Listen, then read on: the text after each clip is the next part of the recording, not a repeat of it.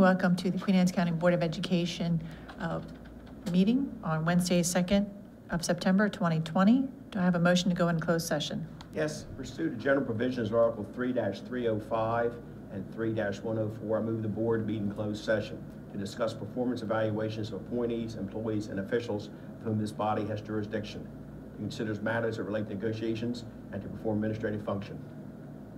I have a motion. Do I have a second? Second. I have a motion and a second. Any questions or comments on the motion? Hearing none, I call for the vote on the motion to go into closed session. All those in favor say aye. Aye. All opposed say no. The ayes have it. The motion is carried. We'll see you at 6 o'clock. Thank you.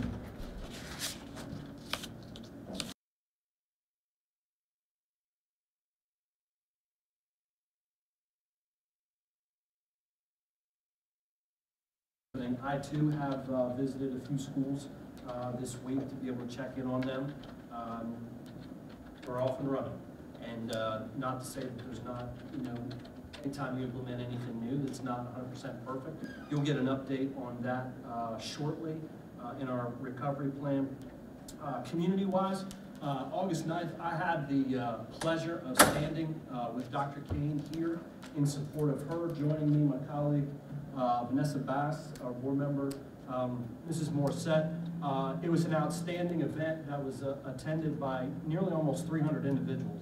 And I am proud to say, not only as an executive team member, but as an educator, a longtime educator, I'm very privileged to have the opportunity to stand with Dr. Kane and her leadership that she shows no matter what the situation is or what the circumstance is. Her leadership always shines through, and I think that's a sentiment to the individuals that attended that day. So Dr. Kane, thank you for your leadership. I stand with you. Thank you, Mr. P, and happy to say that Ms. Morissette was there, so thank you for being there for that. I continue to get emails and support from NAACPs and board members across the state.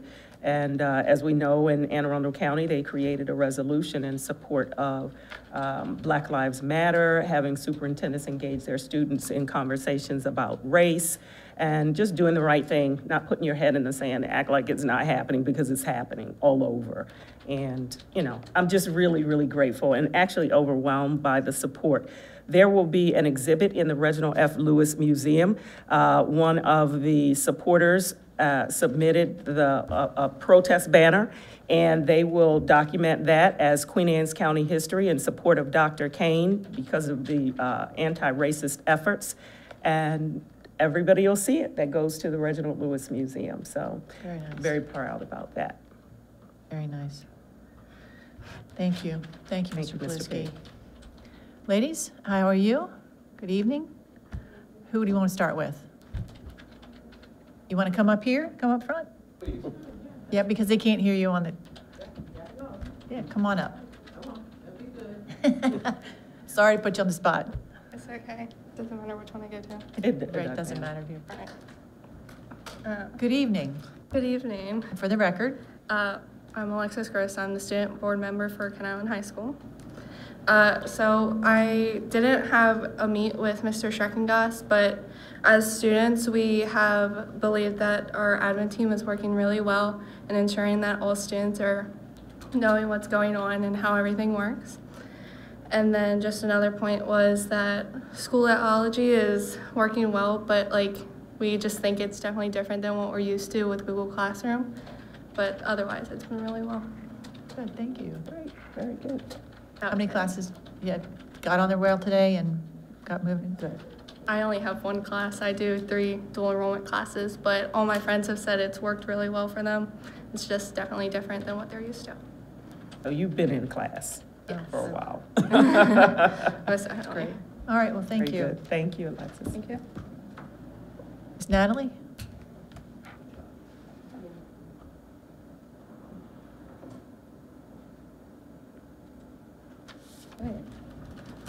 Okay, I'm Natalie Smith. I'm the student member of the board for Queen Anne's County High School. And Alexis kind of took it off, but I can't really say much on Schoology because I am doing all of my classes at Chesapeake this year. But I did ask my friends as well, what their thoughts on Schoology and the entire online learning. And they've all been able to manage it. They said that they like how they don't have all of their classes on one day, like being thrown at them to be online and talking to your teacher all day long. Like they can manage their own schedule. They said that they can self-pace themselves a little bit more, but like Alexa said, it is a lot different than what we're used to, the Google Classroom and the face-to-face learning, but we're managing. It's great. It's good to hear. Thank How are you you. making out with your classes? I'm doing well. Oh, good. Yeah, it's different, but Yeah. It's the new norm. yeah, Yeah, exactly. great. Well, thank you. Thank you. Okay, we are up to citizen participation. Okay. I'm reading this for the public. We will have people coming in that are sitting outside because we're social distancing. We ask speakers to keep in mind the following guidelines. Speakers should sign their roster, including your telephone number and address. Comments should be limited to 3 minutes in length. Comments longer should be admitted in writing. Questions or statements to this board should relate to matters of general policy of which board has authority. Comments about actions or statements of individual staff members are not appropriate for public comment, and we should refer to the superintendent of schools or the board president. If you have specific questions, the board will make sure the appropriate staff member responds to your question. The board respects your desire and right to convey all messages freely, but asks a courtesy to this board and our citizens to show respect for all. Thank you.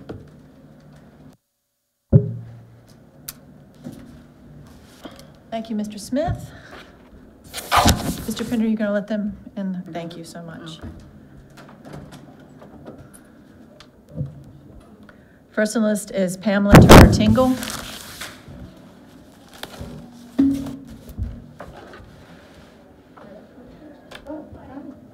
How's everybody? Good. Hi. Good afternoon. Evening. Hi. Hi, thank you for coming. Yeah, thank you for having me. So this is our first public comment since COVID, so we are grateful that the public wants to come in, and thank you for being the first person. Yeah. So for the record, you are? I am Pamela Turner Tingle, and I am a former student here in Queen Anne's County and a former parent of a student that was here in Queen Anne's County and now a grandparent. And to be transparent, I am also interested in a board seat, which is part of the reason that I wanted to come out tonight. My concern is combined with a question, I think, more than just a comment. And I know that there's been some difficulty for the students who are differently abled with their learning and how it's being administered and those kinds of things. So I wrote it down because I don't want to be flustered. So it's really that I know that we're experiencing a pandemic and things have had to be adapted and adjusted. And I really have been like commending the parents because I know this is difficult for them. Even the educators, the community members, anybody who is supporting our students for their tenacity, it's a big, big deal.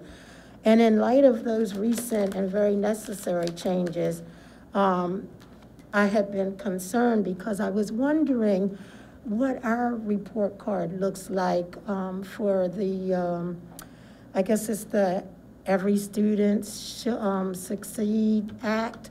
And one of the things that I was kind of asking myself and wanted to ask you guys is, are we meeting the needs of students in the Title I schools while maintaining the balance and equity and administration of education and even the use of resources for students who are not in those underserved populations? And if we're not doing it, what do we need to do to find the balance for equity and equality and inclusion of all students? So do I get an answer to the question, or is that something that you guys could speak to? It's not a question and answer session right now, ma'am, but I think Okay. that some of your questions will be answered in our presentations tonight. Okay. So you'll be able to watch that on QAC TV later on, and down the road too, because we're going to be certainly having updates the next 2 months. Okay. But the Maryland report card has all the ESSA information, so you can see all our schools and all our data. So I was looking for that because I was doing some research prior to coming here, and it's like check boxes, but it's no real empirical things that say this is what's being done and this is the response to it. So that's why, You can send me an email. okay. Okay, Okay. and ask your questions. Okay, thank you Okay. so much. Sure, I thank appreciate you. it. Thank you. Nice to meet you. All righty, bye. Thank you. Good luck. Thank you. Michelle, you want to wait? Oh, okay, thank you.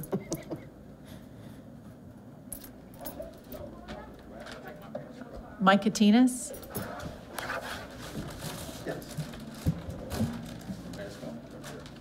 Yeah, Tammy, they can take their masks when they're talking. 'cause You we're- can take your mask off. Take my Mike. mask off? Sure. Thank you. So for the Put it record, back sir? on. Good evening. How are you? Good evening. Most esteemed Board of the Board of Education. For the I'd record, like to sir. thank the board and its members for allowing me this opportunity to speak regarding. Oh, Mike, can you just give your name and address for the record? Yes, sir. My name is Michael Katinas, 104 Governor's Way, Queenstown, Maryland. I'd like to thank the board and its members for allowing me this opportunity to speak regarding the closure of our schools. I have taken the time to research some of the statistics recently released by the CDC regarding deaths associated with the COVID-19 virus. These statistics were released on August 28th of this year. I would be happy to share the information with the Board of Education to validate its contents and its authenticity. The number of children succumbing to the virus 1 year of age and younger, 17. The number of children succumbing to the virus between the ages of 1 and 4 years of age, 12. The number of children succumbing to the virus between 5 and 14 years of age, 28. The number of children and young adults between the ages of 15 and 24 years of age, 280. The total number of these deaths total 337. Remember, this is the total number of children and young adults succumbing to this virus on a national level. There is no doubt that I would not like to see any of these numbers reflecting the deaths of our children and cannot imagine the pain that these parents have suffered. The United States has a population of 331 million people. Based on these statistics, the death rate among these age groups works out to be 0.0000001. That's 5 zeros, % of the entire population of the United States. As a board, you are charged with protecting, educating, and ensuring that our children receive a quality education. We look to you to make decisions that will promote the safety and welfare of our children and promote the values that have made our country the greatest of all nations. I believe that you must reconsider your decision to close Queen Anne's County schools. This is putting tremendous pressure on our children. The environment in which they are now being asked to learn is failing their futures. I would like to give you a case in point. I have a gifted and talented grandchild. He just turned 13 years of age. He is very well versed and rationalizes his decisions. He is well-spoken and prides himself on assisting others to learn. He has often told me that he is now not really learning. He is frustrated with his inability to interact and debate.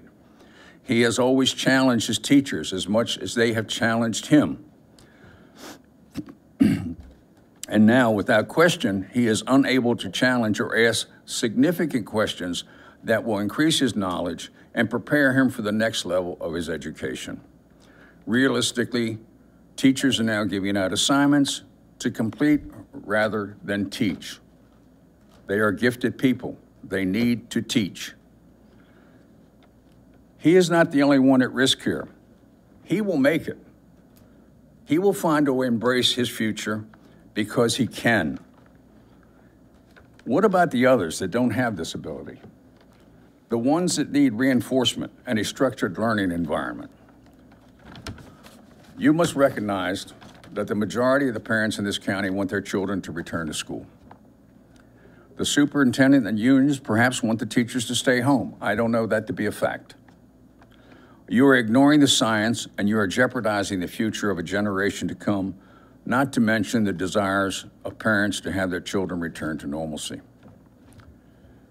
I would like to thank the board for the time that you've given me to express my thoughts, and I appreciate everything you do for the county, and you know I will always support the Board of Education. I will always support our county. I thank you very much. Thank you.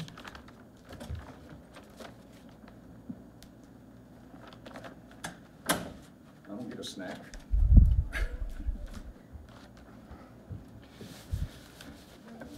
James Knowles? James, your call. It's your call. I don't know. Right there, that seat, sir. Your name and address. Yes, sir. Yes, sir. Good evening. Good evening, how are you? You can take your mask off, sir. Thank you. Thank you. So for the record, sir, your name and address? My name's James Knowles, and I live at 1829 Harbor Drive in Chester, Maryland. Thank you. Can I speak? Yes, Can I speak now? please. Okay. Well, I have a letter that I mailed to the board about 3 weeks ago, and I had not gotten a response. So I won't bore everybody with going through the letter completely. I would like it submitted into, into the record. Yes, sir. But just as an overture of the whole letter, it was stated at one point, or we had, the public had gotten wind that there was rampant racism throughout our county and in our school systems. And so I was kind of outraged by that because I'm obviously an African-American male, and I have 3 children inside the school system, and I'm wondering, where's the racism? That's the question. The big deal for me with this is that if there is rampant racism, and the word racism is what I'm really attached to, if there is rampant racism, then I want people going to prison. I want people, I want to know who they are and if they've been fired, and I would like to have something done about it. And if there's not, then we really have to stop using that word racism. I understand that my sons come back and they tell me at various points in time that there's racist, but there's a big difference between systematic racism and racist, if you know what I mean. All right? Individuals are racist. Systematic racism means that from the top down somewhere, there's people holding back a particular people in this county. If that's happening, I'm upset, and I would like to know about it. Because I should, as a parent, have the opportunity to remove my kids from that environment and or do something about it. And that's the overture. All right. Thank you, sir. If you could send that letter to all the board members, that would be great. We've received it. I think we've got a copy of it. I think we got, did we get a copy of that? Yeah, we did. Sure, Okay. you got it. Did get a copy? Okay, I just never got an acknowledgement of the reception of that, too. Thank you very much. Thank you, Mr. I Knowles. appreciate it. Thank you.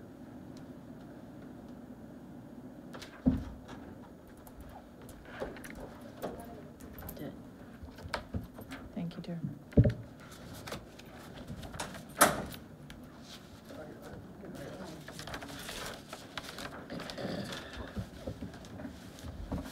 Thank you, sir. Georgiana Schiffinelli?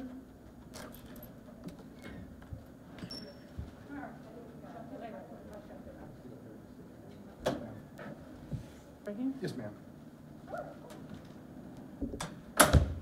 Good evening. Good evening. For the record, name and address?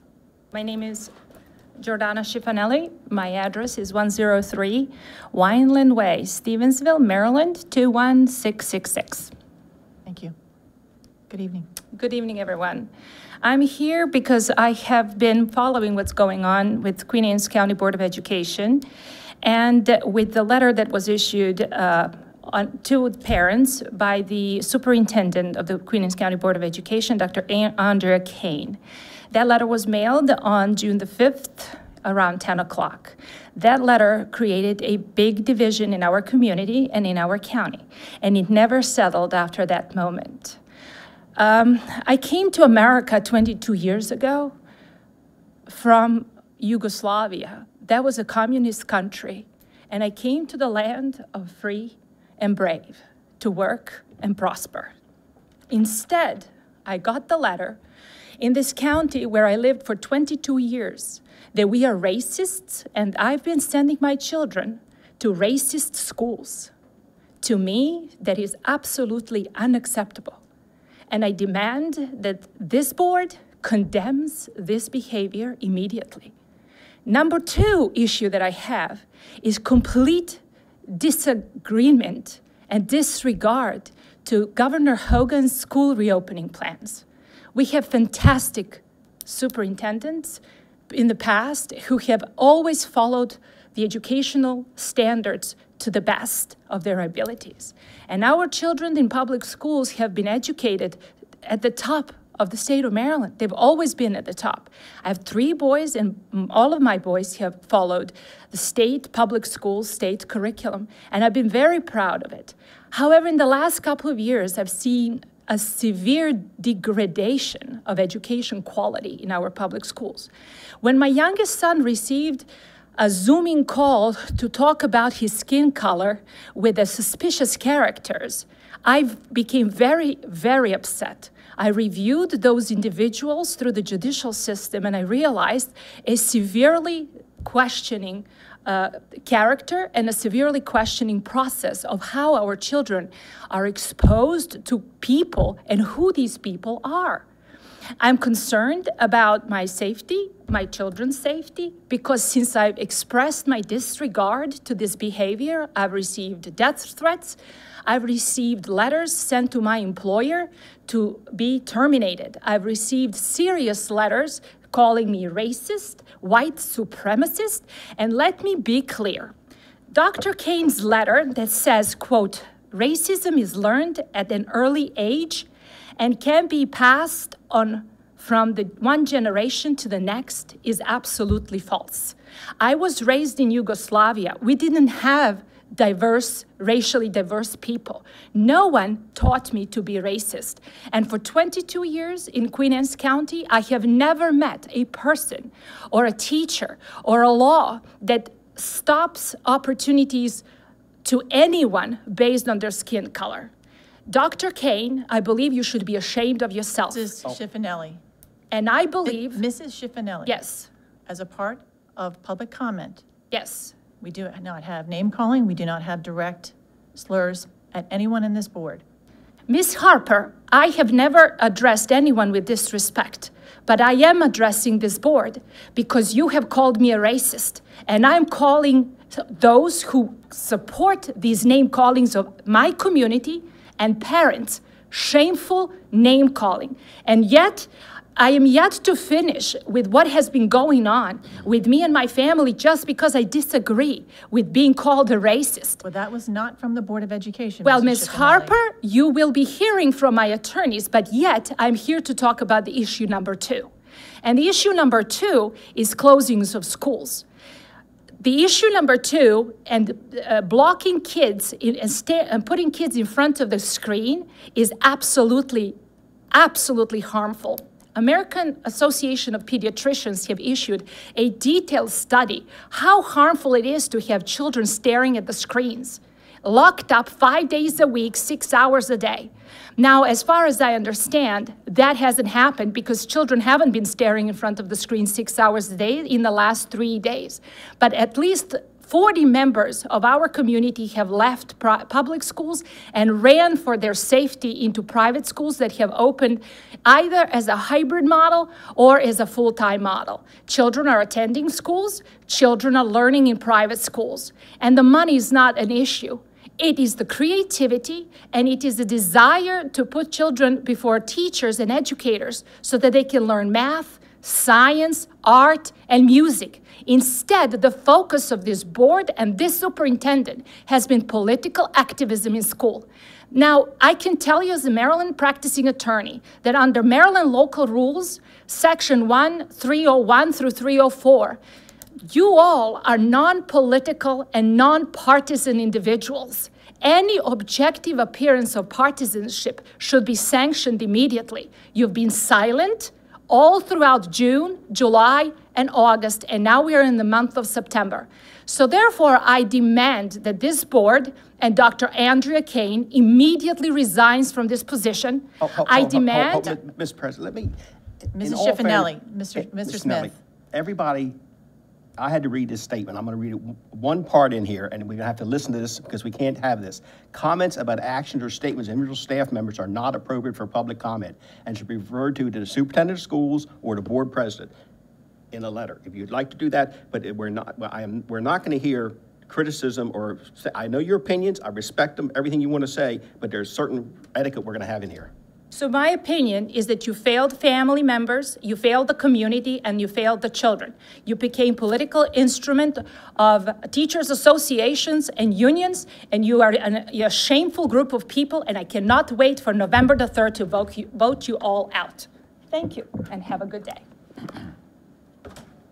Maybe we need to go out and say the public comment. You may read this out there. Maybe you need to go out and tell them all, because Yeah, we they all know. missed it. We know, we know. It's posted out there. Thank you. Good evening. Good evening. Thank you very much for allowing all of us to speak. I just kind of wanted to... Record, ma'am? Would you- Oh, I'm sorry. Helen Bennett. I live at 236 Dominion in Chester.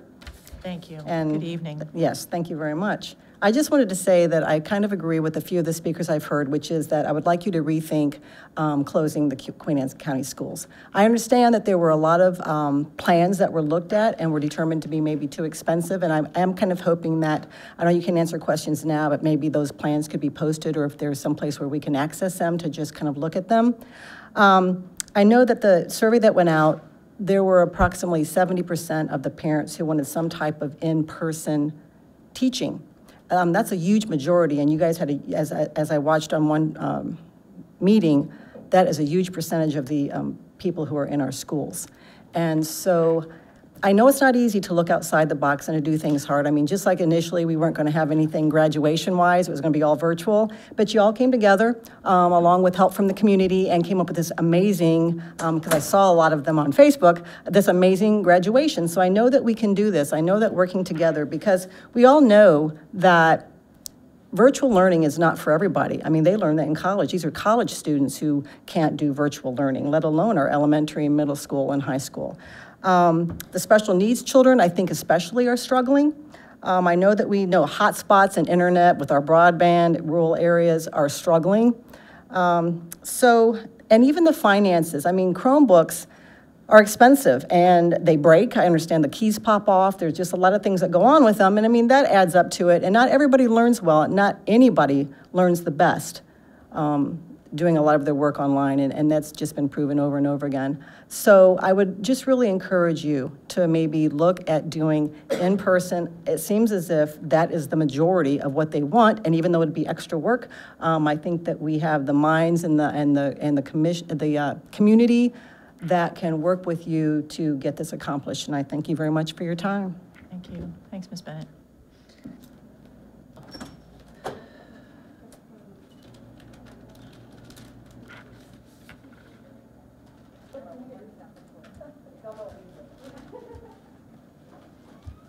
I'll wait till you get done.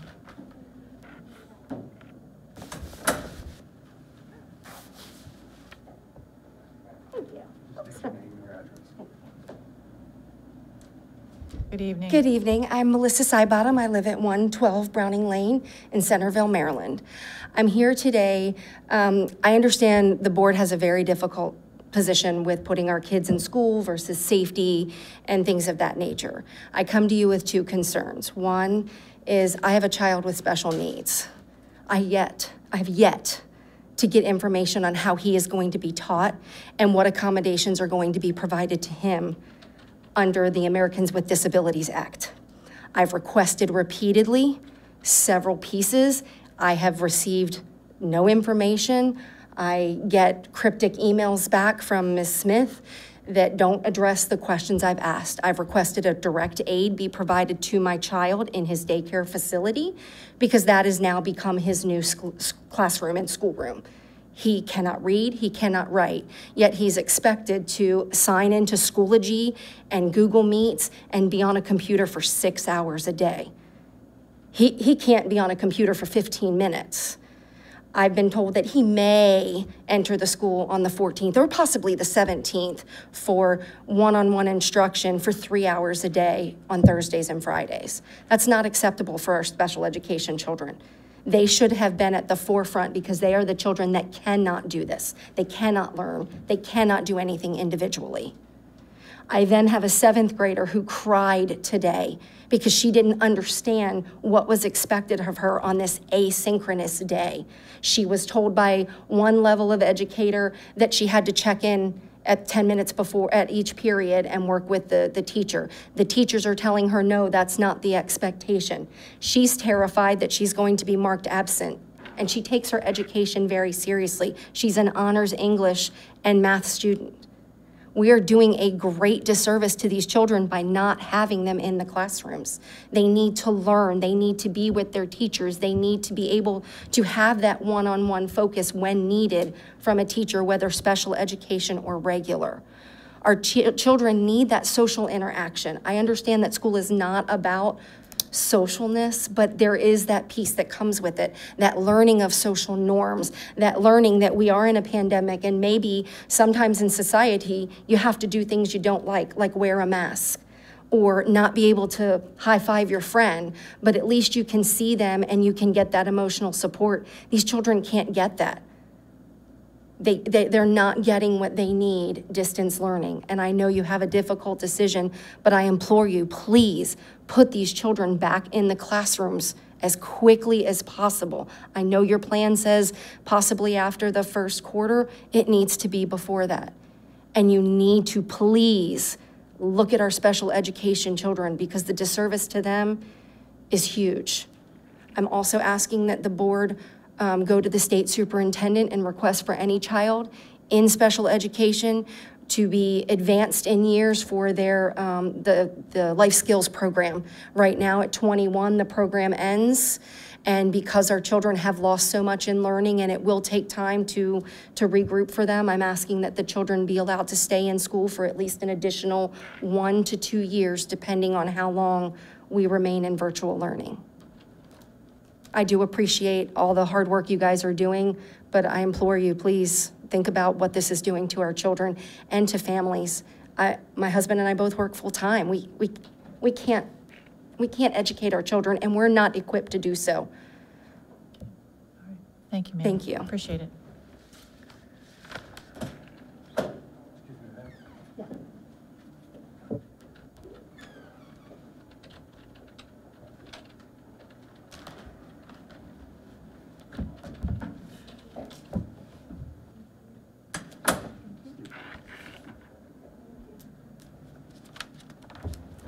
Good evening. Good evening. My name is Laura Nickman, 421 Webfoot Lane, Stevensville, Maryland. I hope you're all having a nice evening. As a parent involved with Queen Anne's County Public Schools for the last 20 years, I'm respectfully asking you to perform your elected duties and protect the rights of all children in Queen Anne's County to receive an equal, quality academic education that is free from political indoctrination and racial polarization as required by the law. We need your commitment that our public schools are promoting American democracy as required by law, not communist revolution. We need you to protect our children from being infected with racially divisive leftist theories that distort history and breed new generations of racism. We need you to hold school administrators accountable for providing the necessary academic skills that will empower each child to achieve the American dream. I ask you to preserve the human dignity of each child, of everyone's sons and daughters. The promise of a better America built on equal opportunity through excellence in education. And if we want to make an example out of Queen Anne's County, let's work together to make an example of academic excellence. Thank you.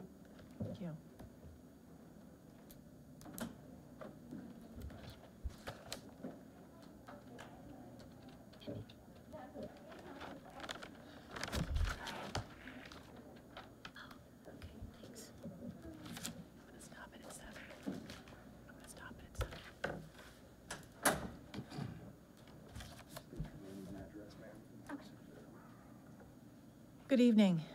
Good evening. I'm allowed to take my mask off? Sure. Alexis Capes, and my address is 3401 Barclay Road, Marydale, Maryland, 21649. Evening. I am here today to talk about some of the issues that I know not only myself and probably a lot of other parents out there are having. The past 3 days have been awful. They haven't been getting any better. I have a 7-year-old daughter. She goes to Sellersville, and I have to give our teacher props. She has been trying her best. She has about 18 students in the class, and a typical day for me feels like, you know, my daughter has anxiety. She gets frustrated if she doesn't know what's going on. She feels like she's falling behind, or if the class is moving too fast. She gets up, runs to the bathroom, is crying, has a nervous stomach, and then once we get back onto the computer, back on track, it's, you know, same thing. And then watching other kids feel like, you know, they're at the daycare or they're at a babysitter. Babysitter's trying to run around, help, you know, 8 to 10 other kids that are there. He's on the headset, you know, he's got his head down, he's crying. Next day, same thing. A little girl, heads down, crying. I mean, the poor teacher's, you know, almost in tears trying to figure out how to help these kids. The Schoology isn't working. Some of the stuff she uploads isn't there. Then, you know, I have the school calling me, trying to help me, trying to help them. I know it's all a learning experience, but for these elementary school students, I do not feel like this is benefiting them at all. I feel like they are falling behind, and I feel like this is just not fair to them. And not fair to the parents that are trying to figure out how to teach their children and they don't even know what's going on. So that's it. Thank you. Thank you. Excellent. Hopefully it'll get better. What was that? I'm hoping, we're all hoping that it will Yes. get better for everyone. Thank you so much. Thank you.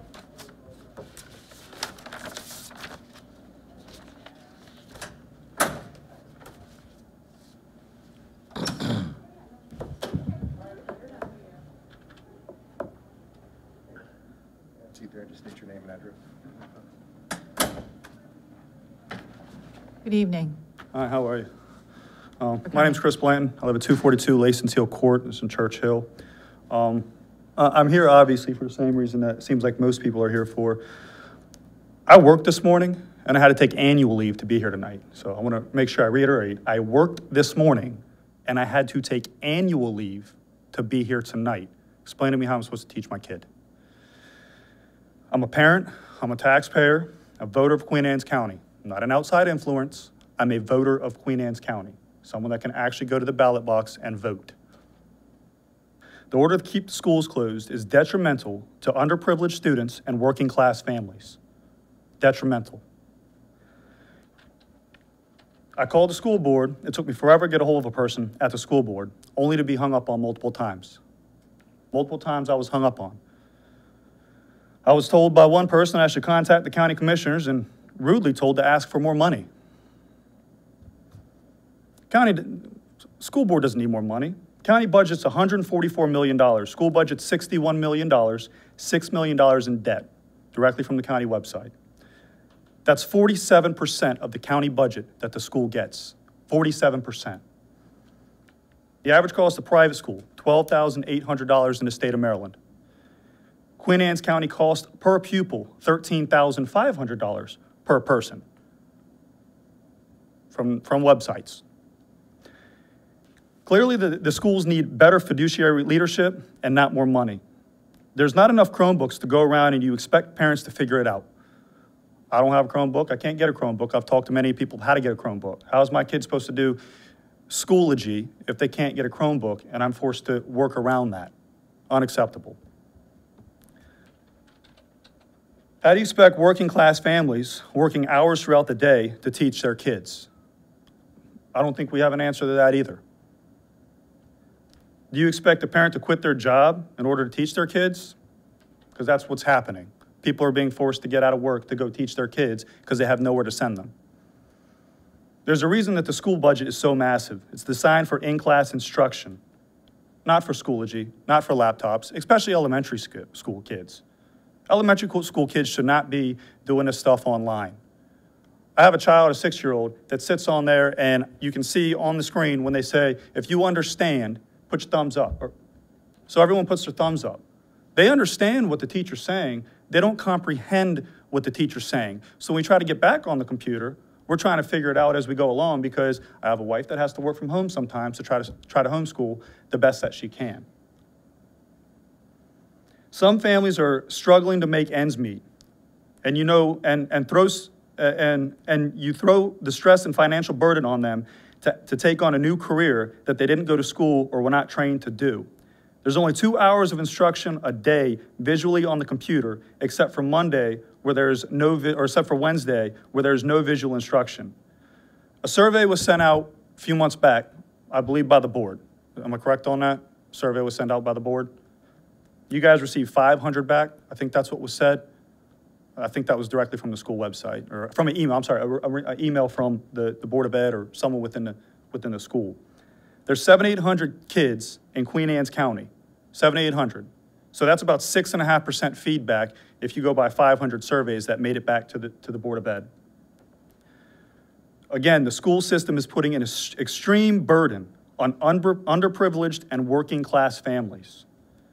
The school board needs to open up and figure out how best to do in-school instruction and stop wasting time.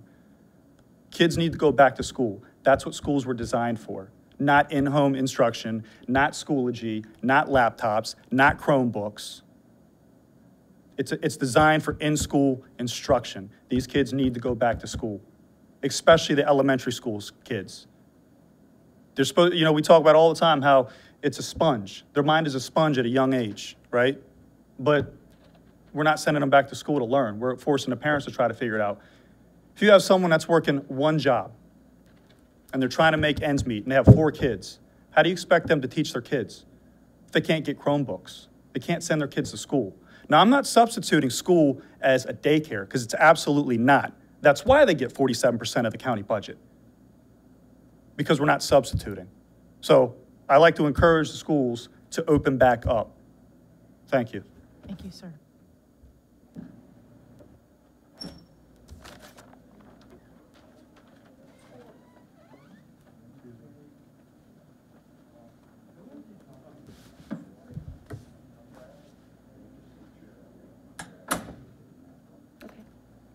Good evening. My name is Kathy Marinucci. I live at 130 Governor's Way, Queenstown, Maryland, 21658. I am reading a letter for someone else who couldn't be here tonight. This letter was addressed to Dr. Kane. My husband and I, along with a group of local American patriots, have put together an online conversational meeting that we would like to share with all middle and high school students in Queen Anne's County. My husband has been a litigating attorney for over 25 years, has a master's degree from the University of Baltimore in government and public administration. He and several peers are interested in speaking with the students about the true meaning of American patriotism in the United States today. Along with this, they will be discussing the constitutional rights of all Americans. This letter was sent to Dr. Kane, and it was denied. So we feel as if Dr. Kane wants to push her racism agenda in the schools, but does not want to educate the children on patriotism in the United States and their constitutional rights. This is what was sent as a, I don't know who to put this to. Give it to Mr. Pender. About the virtual class that they wanted to instruct. Okay. I thank you very much. Have a wonderful evening. Thank you, Mrs. Marinucci.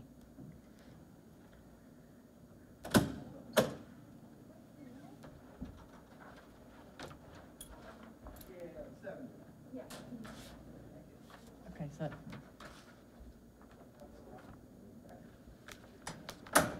don't take any more. Yeah, this is it. Good evening. Hello. Please state your name Good and evening. address. My name is Paul Couch.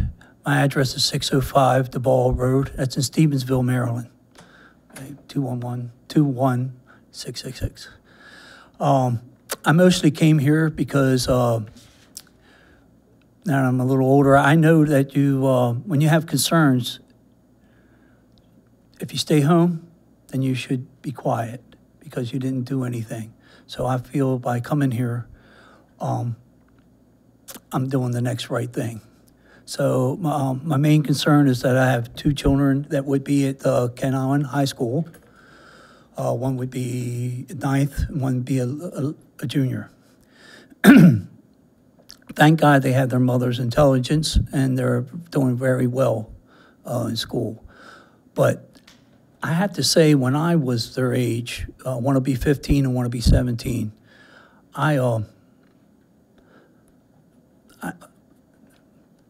besides playing football, and I remember we called them mini bikes and everything, I don't know. I just I don't know if I would have been paying attention. I don't think I would have been doing my schoolwork.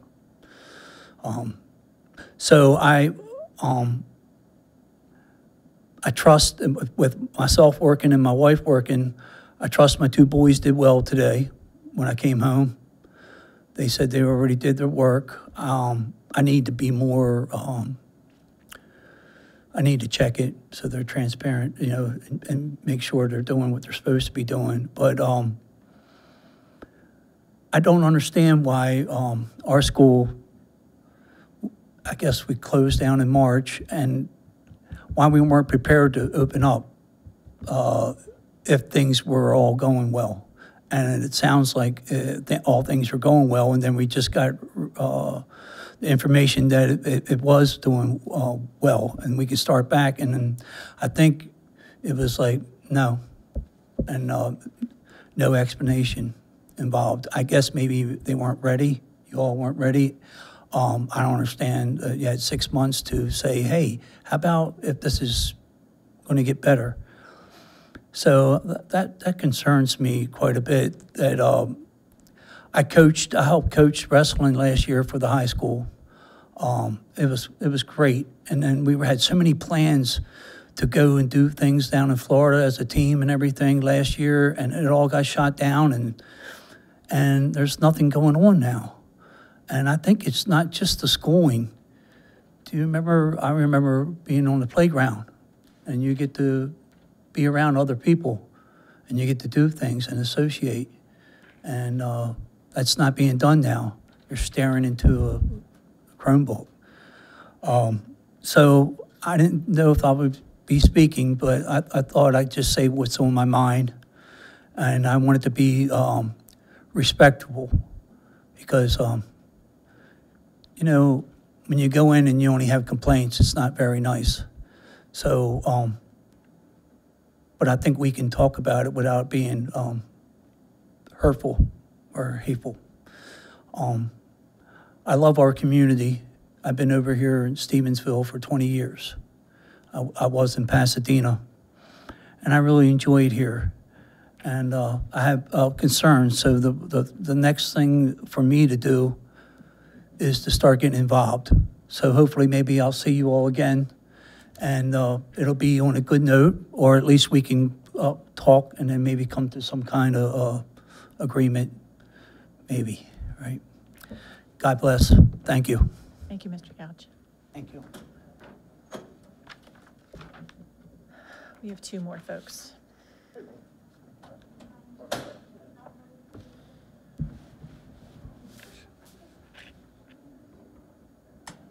Thanks. Hello. Good evening. Good evening, all. Timothy Kingston, Graysonville, Maryland. Good to see a whole bunch of friendly former faces that I haven't seen in a while, and some I have. I haven't been in front of the board in a long time. I don't think, maybe Tammy and the captain, you might have been here a couple of years ago when I came in front. I'm concerned. I reached out to a couple of you guys a little bit ago. I'd just like to say this: the board sets policy, according to what I've read in the Queen Anne's County documents for Board of Education. The superintendent follows that policy. We have a great county. We have great people that work here and live here. We have great teachers, great school bus drivers. But I'm concerned about the path that we're going down. You know, you as our board members, oh, there's Dick. Sorry, Dick. You control what happens. You control the path of where the Board of Education is and where it's going, okay? Our superintendent follows your policies. You create the policies, she puts them through. I would just ask that you look at what we have. I don't know about the racism. I haven't seen anything in the school or in the sheriff's office.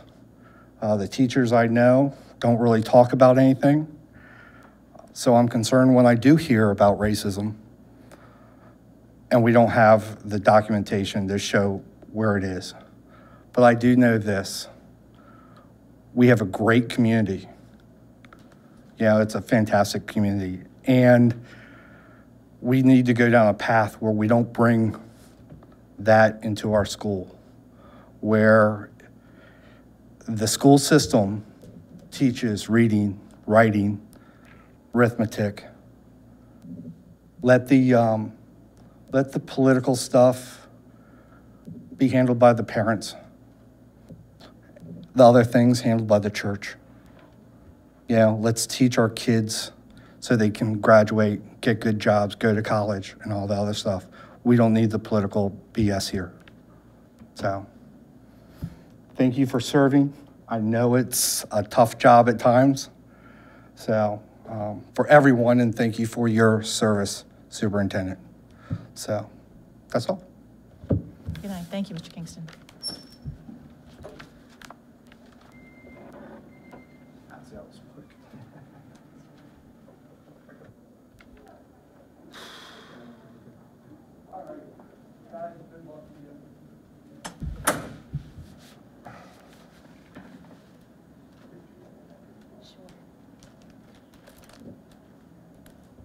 Good evening. Thank you for coming. Thank you for having me in what I am sure has been a very long night.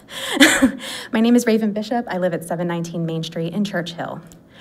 I'm here today because it seems like there have been two main threads in the public comment tonight, so I'd like to touch on both. The first is the reopening of schools. I'm just here to voice that I am very happy that Queen Anne's County Public Schools has chosen to put the safety of our children, staff, and faculty first.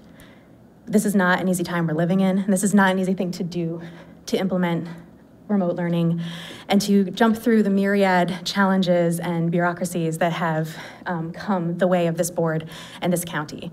And so I thank this board and this county and Dr. Kane and the Tiger teams, and most of all our teachers who are putting in a valiant effort and doing the very best they can by our kids. It's important to note that no one expected this to be normal. This is not the normal. And it's also too early, 2 days into the school year, 3 now, to say that our children are falling behind or that things are not working. We haven't given them a chance to work, and we don't expect that this is the way it's going to work forever. So I just want to begin by saying thank you for putting safety first always. And I don't know what the right answer is, and I don't envy the decisions that have to be made, but I want to say thank you for safety first and everything else second. The second reason why I'm here tonight is to give my strong support to Dr. Kane.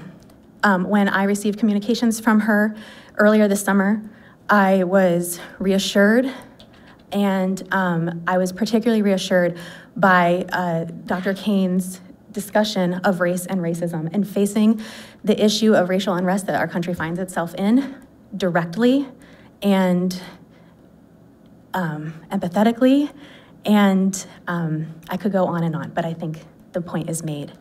I'm also here to say that as a white parent in this school system, that I want my child to have access to communications and to facilitated conversations about race. This was lacking in my education when I grew up in an all-white, almost all-white school system, and I do not want that to be the case for my child. My child deserves, at the minimum, the opportunity to participate in facilitated conversations about race and racism.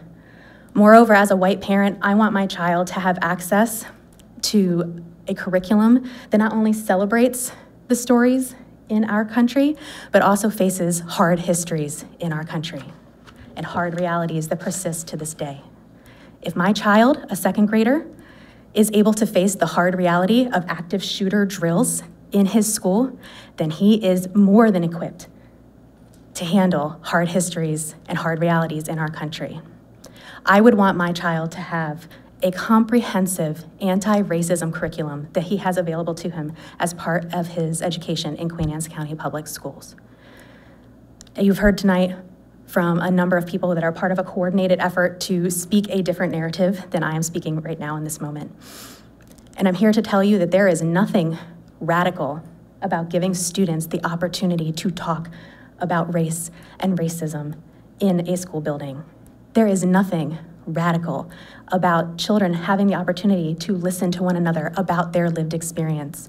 And I want my child to learn how to have courageous conversations with people who are experiencing a different experience than him.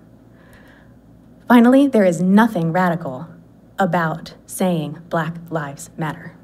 And I would hope that this board would join in many boards across this nation, including Anne Arundel County Public Schools, in passing a resolution that not only supports Dr. Kane. I know there have been statements supporting Dr. Kane, but that's a different thing than a resolution, and a resolution that affirms that Black Lives Matter. Finally, Dr. Kane, I want to speak directly to you. I've said it before, but it bears repeating. Not only do you have my support and my respect, you have our trust. My family stands with you and trusts you to make the right decisions for our child. And you have taught our family and my child the one lesson that I hope he gets as a Queen Anne's County Public School student, that when something is wrong, you stand up and you speak out. And when it gets hard to do that, you don't stop. And I heard you say you won't stop, and neither will we. And if my child leaves with nothing else from this school system, that's the lesson that I want him to have. You've become something of a superhero in our family. And I thank you. And I want to say to this board that we are living in a historic time. And generations from now, we'll look back at records big and small, not just the ones that happened down in Washington, D.C., but in small little school systems like ours. And the record will show the decisions that were made. And me and my family, we stand on the right side of history with you, Dr. Kane, and I would hope that this board would too. Thank you. Thank you, Ms. Bishop.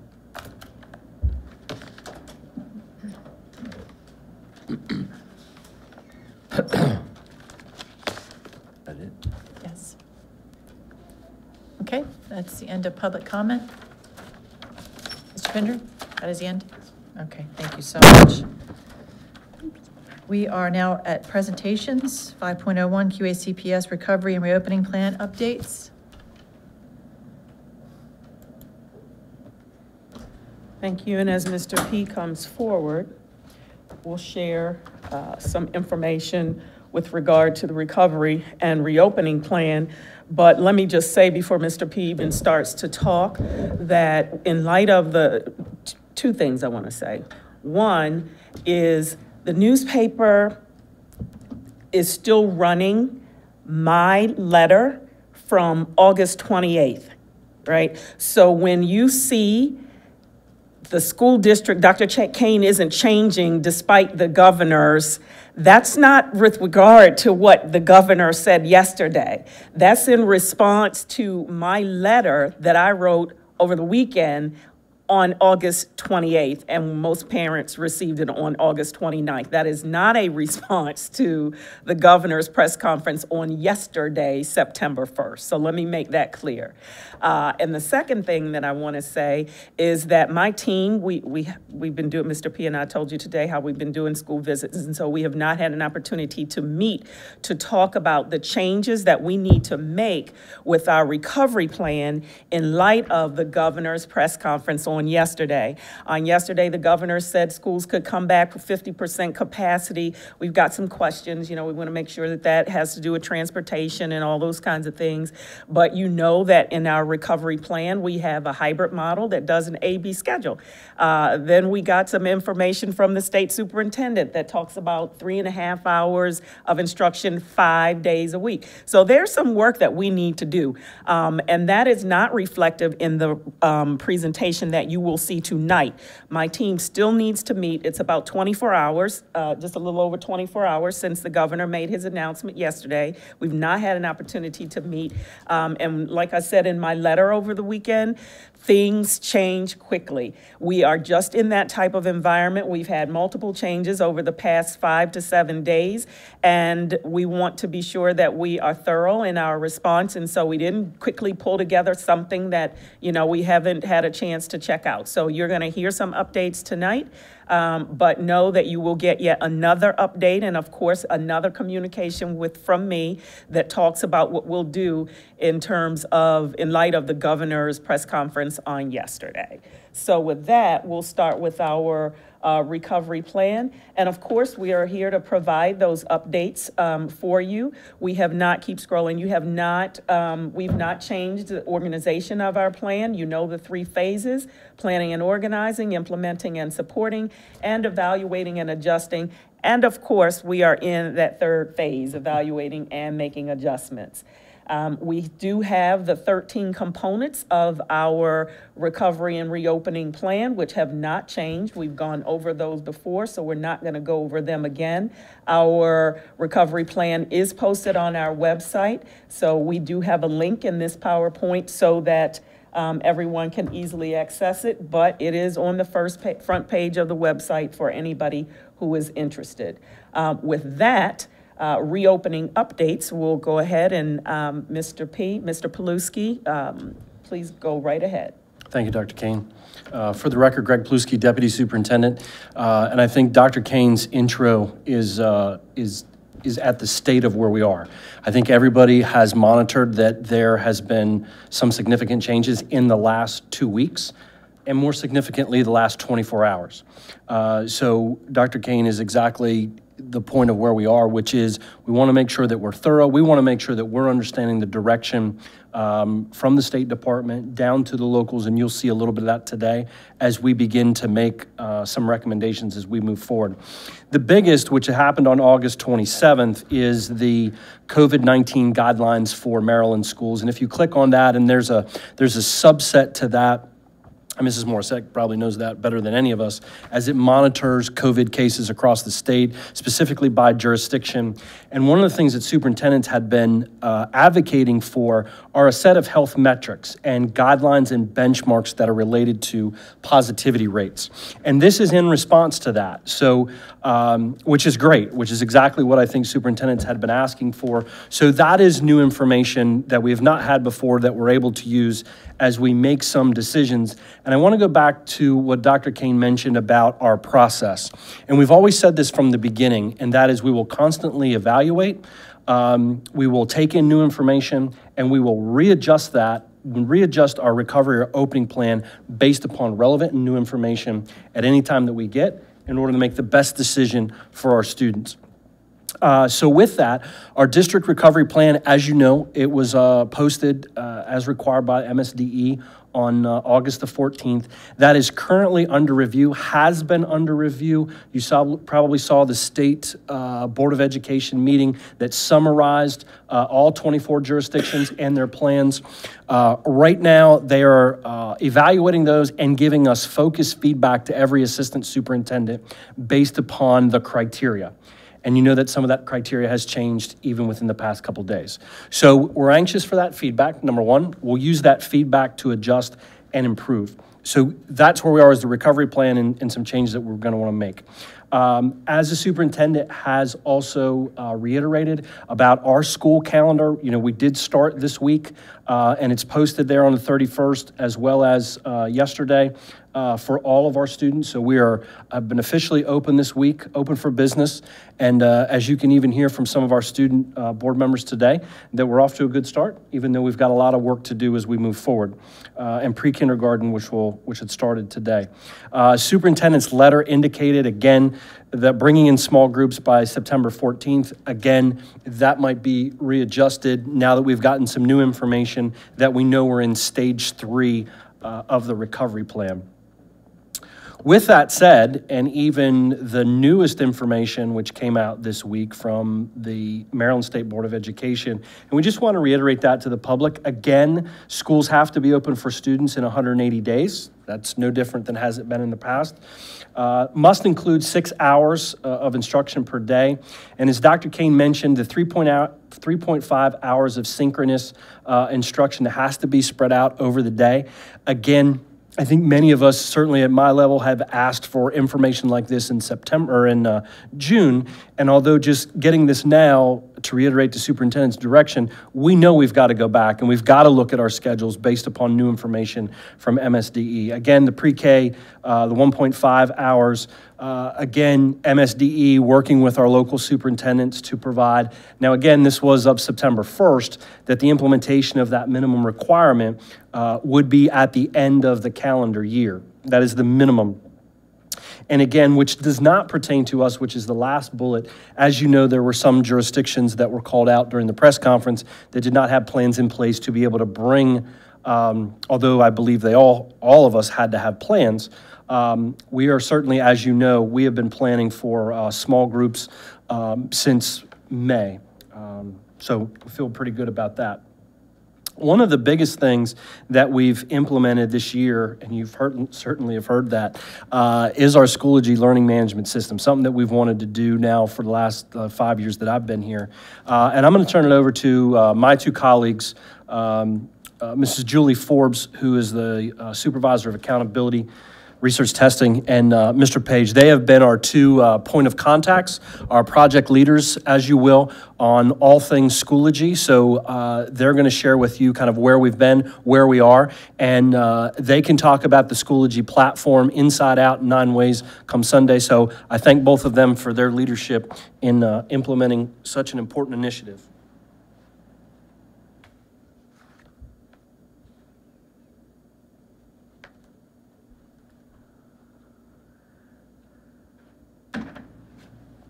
Good evening. Thank you for coming tonight. I know you guys have been working very hard on this, and we really appreciate everything. Great, thank you. So good evening, everyone. Again, my name is Julie Forbes. I'm the Supervisor of Accountability, Assessment, and Data Management. Good evening. Michael Page. I'm the Supervisor of Science, Physical Education, Health, and Environmental Literacy. And so as Mr. Paluski shared, we're just going to share a quick update. We know Mr. Paluski has been continuing to share updates on Schoology, the learning management system that we are implementing for the 2020-2021 school year. And so just to catch you up to what we've been doing, so we held our teacher and staff training the week of August 24th through the 27th, and every teacher, our staff were trained in Schoology by a Schoology trainer, and we also at the sites had a separate training on the Google integration. So the Google Drive and Google assignments are a big part of the learning management system, a part of Schoology. And really the emphasis has been for our staff to start with the basics, the fundamentals of the system, and make sure that we have everyone trained and comfortable to deliver instruction. And as the year progresses, we'll start to use some of those more advanced functionalities. Of course, we have staff who are quite proficient in technology, and they are welcome to use some of those advanced features if they'd like at this time. But as a district, we're really rolling things out intentionally to make sure that people are able to build that base foundation of knowledge before we proceed to that, again, advanced functionality, because there's just a lot the system can do. So following the week of training, again, all of our staff were trained. We've been just sharing weekly updates. So every school has a Schoology teacher leader. Our elementary and middle schools have one teacher on staff who serves in that role. Our high schools have 2. And so we've been sharing just weekly updates as issues arise, as questions arise, to push out information, which is then shared with staff. So that's really been our main communication process, is going through those teacher leaders. We've also been meeting with them on a regular basis. We developed some web page resources on our QACPS site, and so parents can navigate to a new parent web page, and we also have one for students. And I'll just give you a very quick view of what those look like. Let's see. Let's bring it up this way. So if you just navigate to our website, for parents, you go to the Parents tab, right down to Schoology. And we have just some very quick resources in both English and Spanish, that some videos, some walkthrough documents similar on the student page that just really show you how to create that account, how to use that parent access code, which we'll talk about in just a minute, and really how to start using that as a parent or a caregiver. And similarly, we also have one set up for students. So again, under the Students tab, just jump to Schoology. And again, very similar, a few of the videos that are really geared towards the age of the students, elementary and secondary, some help articles. So we pushed those out. And then, of course, one of our biggest pieces of communication was that we, last week on August 28th, sent out the welcome letters. So it was the second letter that parents have received. And this one included the instructions for signing up for a parent account. And they received a separate secure email that contained the parent access code for their child. So it's a very easy, streamlined process for parents that they create an account on their own. They share the information and create an account in Schoology. They enter the access code, which is unique to their child. The child's automatically linked to their account, and they can have that parent view. And we've received really positive feedback on that so far from our parent community, that it's a pretty easy, streamlined process. And similarly, students received a letter on how to access Schoology, and the students access Schoology by using their Google accounts. So similar to how they log into other systems, they use that Google account and they're able to get into their student accounts, and they've been able to interact with all of their courses. And we have our system set up so there's an automatic sync with the courses they're enrolled in, so they see everything for their classes and their teachers. And lastly, we're just continuing to provide ongoing training for our teachers and staff, and led by the Schoology teacher leaders. So Mr. Page and I will continue to provide training this year to those teacher leaders who will help push that out at their sites. And a lot of that training agenda is going to be, based on things that are further down on our roadmap, but also as needs arise and interests, things that are unique to our county so that we can support our schools, student staff, and parents.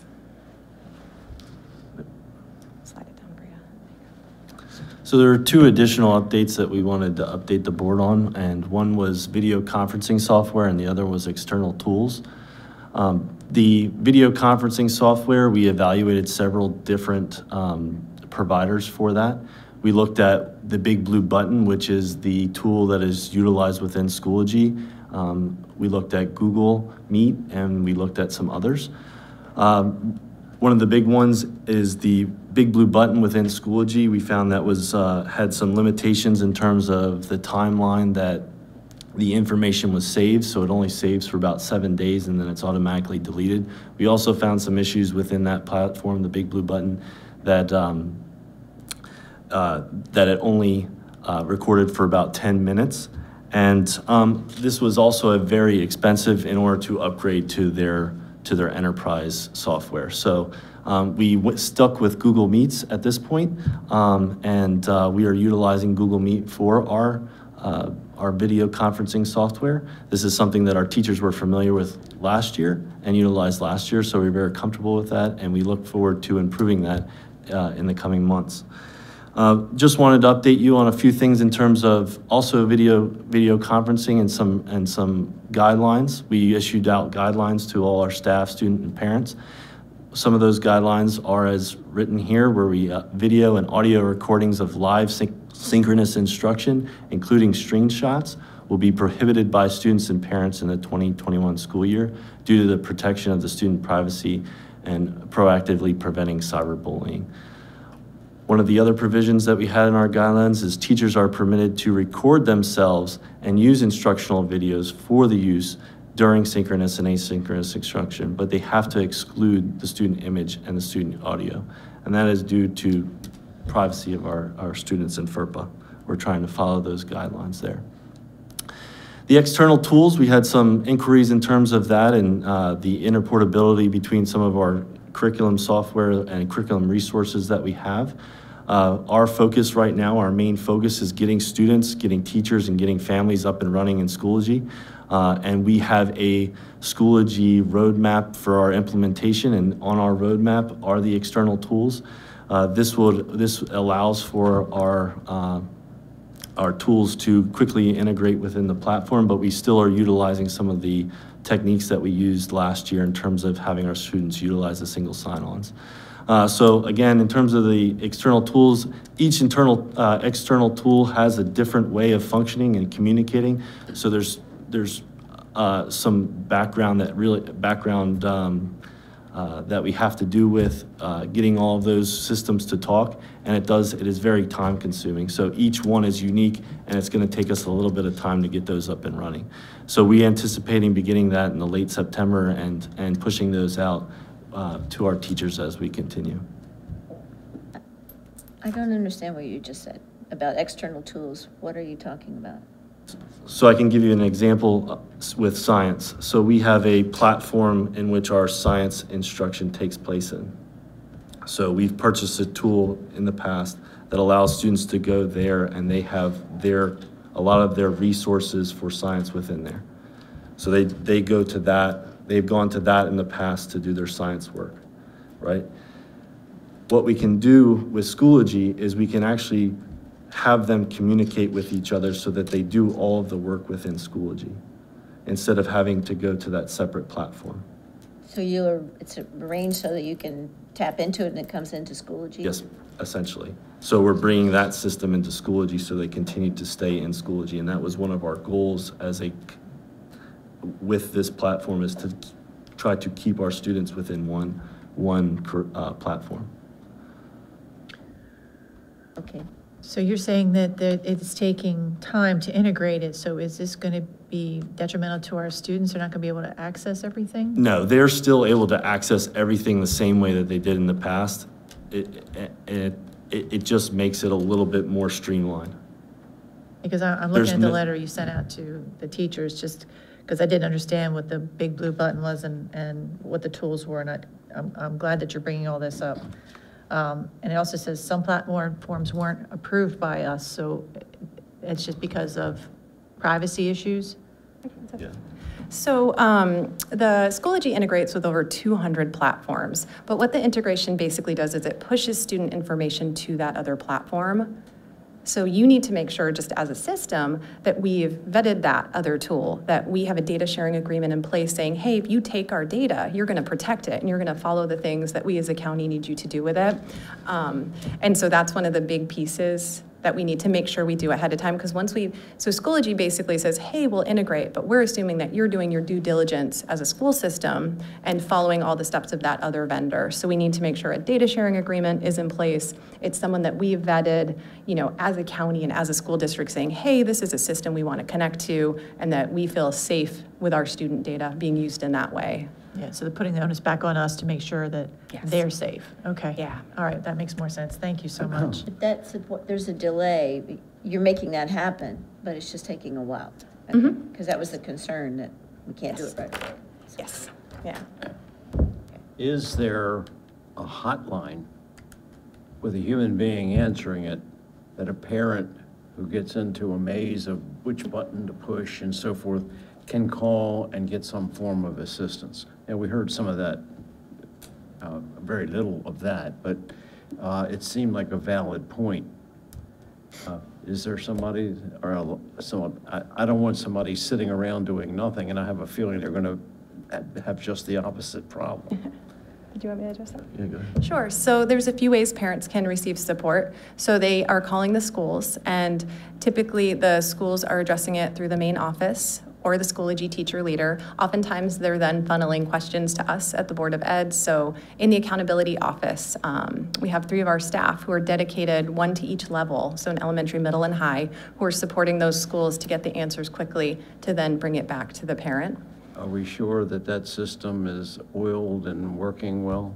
From the feedback we've received, yes, because we're receiving those questions. And, occasionally I receive a parent call and email, and of course we get right back to our parents as well. So we just want them to feel comfortable with the system. That's the most important thing at the end of the day. But if anyone's struggling, my email's up at the end of the presentation. You're welcome to reach out, so. Are you comfortable that all the sophisticated applications, software have been acquired and you're using to simplify this process? Is there anything that didn't get bought that would make life easier for everybody? The answer, yes, no? I mean, I'm sure, I'm not suggesting you go looking for something, but I mean, I just want to make sure that everything that we want Schoolology to have exists and it works. And the other side is to have a human being giving good instruction to parents who probably are not as sophisticated in dealing with computers as their kids. And I got a phone. I had to get my grandchildren to figure out how to make it work. There's generation gaps. And you say yes. Is this process communicated? So every parent that has involvement with Schoolology says, if you have a problem, reach this person in your school, and if that person can't deal with this, they will refer you immediately to someone who can help. Yeah, a lot of the parents are actually starting with the classroom teachers as well.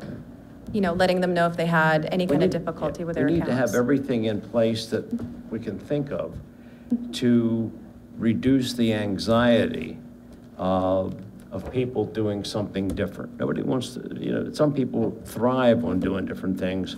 Other people, not so much. So we need to help all. We agree.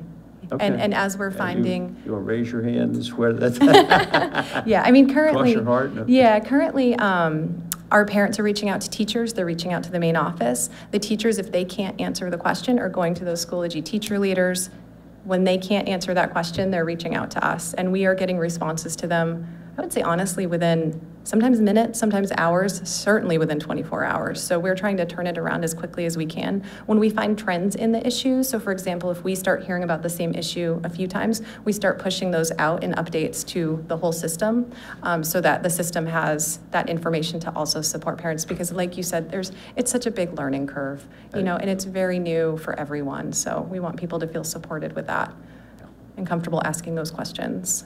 Mrs. Morissette, do you have any questions? I only have one. I've been getting texts and phone calls and while I'm at work asking why through Schoology my child's being asked to go to this Google site which was approved before, but now my device blocks it because Schoology is supposed to be used. And I don't know if you've heard that, but I've gotten several throughout the day.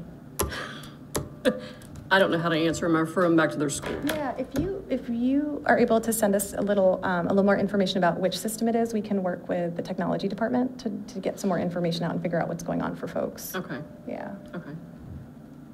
Mr. Smith? One question I would have along the response, certainly you try to get back as quick as you can, but a lot of parents are working 9 to 5. Parent gets home, the student's had a problem. Is there any support? Do we have staggered hours for some of our people that they can answer questions, let's say from 6 to 8, not 24 hours a day, I understand that. But, parents get home, they have dinner, they're going over some things, they have some questions. Do they have to wait to the next day, or is there any way they can get some kind of support, not in depth, but just something, it could be a minor thing just to get them in the right place, I would think, because by 8 o'clock, most people are going to be done. But 6 to 8 might be a good time to have some kind of support available if possible. I don't know if that would work or not. The Schoology has a lot of great resources, and just to be really transparent, I can tell you the last few weeks, I think we've all probably been answering our emails at all hours of the day and night and weekends.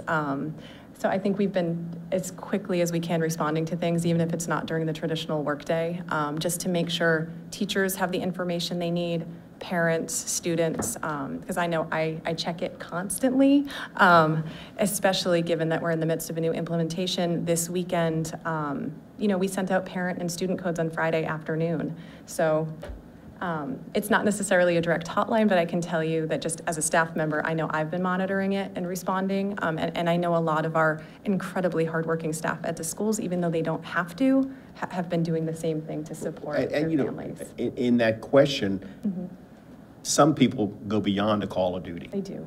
And a lot of them do. But it's not fair to them to have to do that all the time. That's why I'm wondering if we could, if we had enough staff that wasn't doing something or could just swing a time, so people like you don't have to do it all the time, because at some point you're gonna get burnt out. You're gonna just, you know, you can only do so much.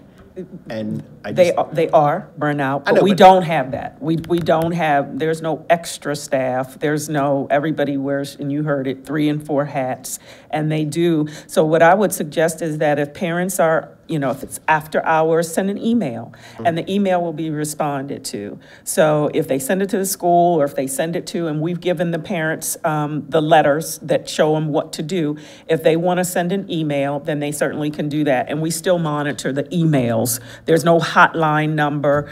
I wish we had something like that, Mr. Smith. And if the board, they so desire that we hire someone for a hotline number, I'm happy to facilitate that. I'm not looking at hiring somebody. What I'm looking at is said like flex hours. If somebody's working from 8 to 4, could somebody else work maybe from 2 to 6 or 2 to 8? Just, you know, swing some times where we have, if we have the ability to do that, some different coverages. Just, you know, so somebody doesn't get burnt out.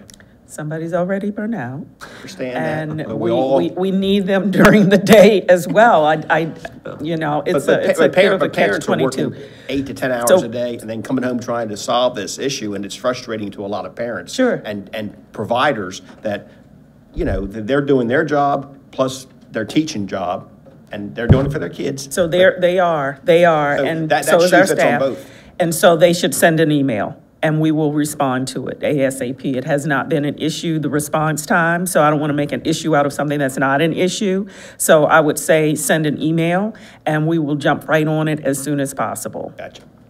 Is this because we adopted Schoology? Because, for heaven's sakes, we've been on a virtual teaching for, 6 months? And we didn't hear these complaints before. Maybe it's because, for whatever reason. We did know that some of the teachers needed some skills, and we trained some of the, I think it was 3 teachers, to teach virtual learning. At least that's what I understand. And so there's internal help. Now we're learning we might have to set up something to assist others, although I wonder with some of the people why they didn't call in the past 6 months, why they're calling now. Because we have a new platform, sir. That was the beginning of my question. Yes. Is the platform so different? Like, for instance, somebody said the access, you had to get out of something that you used to be able to stay in and go. In order to Schoology, you had to get out of your email and so forth and go to a different place. You know, if I sound like I don't know what I'm talking about, you would be correct. But I'm just trying to represent what I think is being said. And it's up to you, which has the brain trust, to figure out how to solve a problem I'm poorly describing. I think you have. Good That's luck. it. Yeah, Kathy Kelly. And sort of in line with what he said, but our student members back here, they reflected that it's all going good, and bless their hearts, they're good at this sort of thing. Not the feedback I'm getting. The kids they're in tears. Really good students are in tears because of this system. And these are high school kids, and they're worried that their grades are going to hurt for it. So I just want to give you that feedback. You know, it could be on an individual basis. These are smart. These are a couple of smart, really smart kids. So they're having a hard time. And so the question is, you're talking about video conferencing using Google Meet. So they're like, wow, thank goodness we're still into Google on something. Because the question that I'm getting from high school seniors right now is, and we can't go back on it, but why did we incorporate that? They're having a hard enough time doing virtual, and yet they're also having to simultaneously learn a new system, as were the teachers. So I don't think it's going so good, but all I'm asking, I mean, we can't pull out of it now, we put a lot of money into it and all, but all I'm asking is, when working with the administrators, we need to think about not holding the kids accountable for grades until they understand this system, because they are freaking out, and I don't need high school seniors to be having mental problems because of this. And it's only been 3 days. So I just want to fill you in, and it's not as easy as some think. And of course, we had a person speak here, and it's impossible for these elementary kids.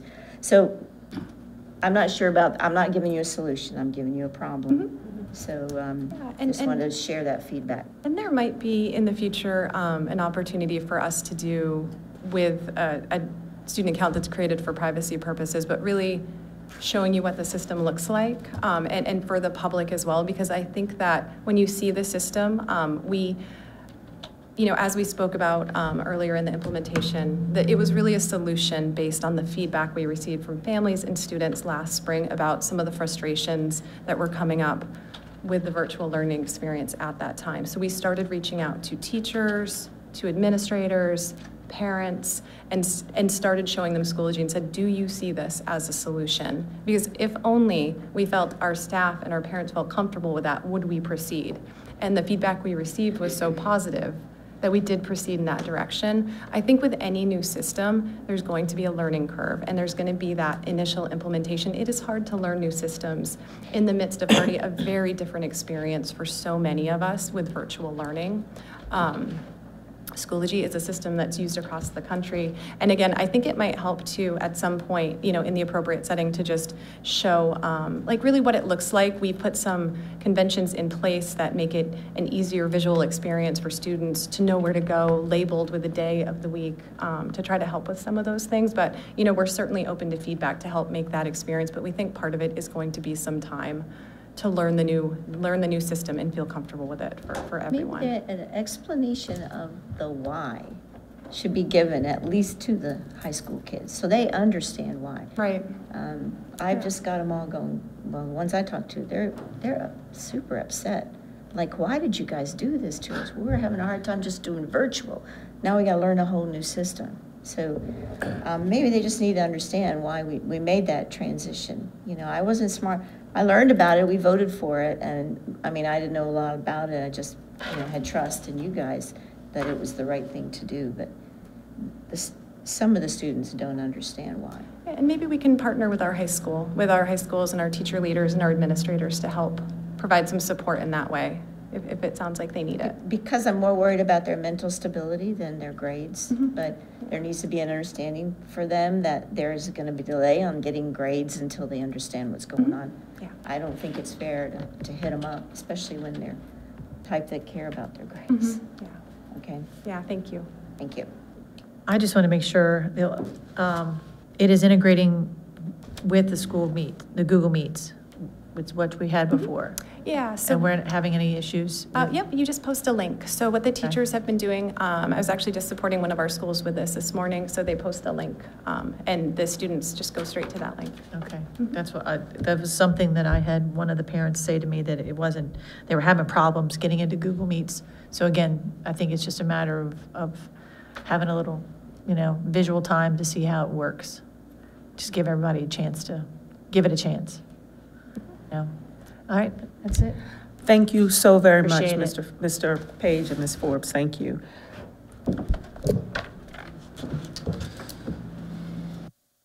Awesome. As soon as we get through this. Awesome. Okay, go ahead. Thank you, sir. Oh. So the next thing on here, sir, is the 2021 policy. Well, we'll do that. Captain Kelly just wanted to say June 17th was the PowerPoint presentation that those two individuals did. So that also includes the summary of the results from teachers and parents as it relates to Schoology. And I think Ms. Forbes did a great job of articulating the why, I just wanted to reference that as a resource. Part of our policy development, Ms. Harper asked about this at, I believe, our last work session. So by the policy, one of the things that the superintendent has to do is to present to the board a calendar, a robust calendar at that, for policy and regulation development. And the reason that we included this as part of our recovery updates is the fact that we recognize that we don't have some policies that we need. We know, number one, and I think it speaks to, you know, the superintendent's vision, we have to have by COMAR, we have to have an equity policy, and I think it couldn't happen at a better time. We know we've got to have that in December. The acceptable use policy, I'm only going to highlight 3 of these.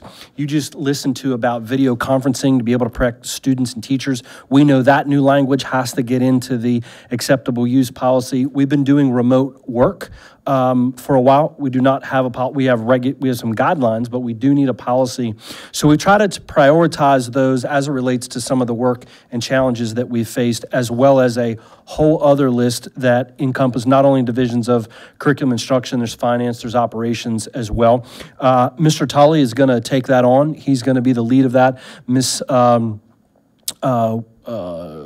Andrews, excuse me, she'll be sending out a meeting notice towards later this month to be able to begin the process of our policy committee. And I would just ask Ms. Harper if who you want to be on that committee. If that continues to be you, we'll make sure that you're included in that. I'm not going to go over all these, but it is directed by the superintendent that we showcase what we're going to try to tackle in this upcoming school year. And with that, I'm going to turn it over to my colleague, Mr. Sid Pinder, to talk about operations and logistics. Thank you, Mr. Pawlowski. For the record, my name is Sid Pinder, Chief Operating Officer. Good evening, President Harper, Dr. Kane, board members.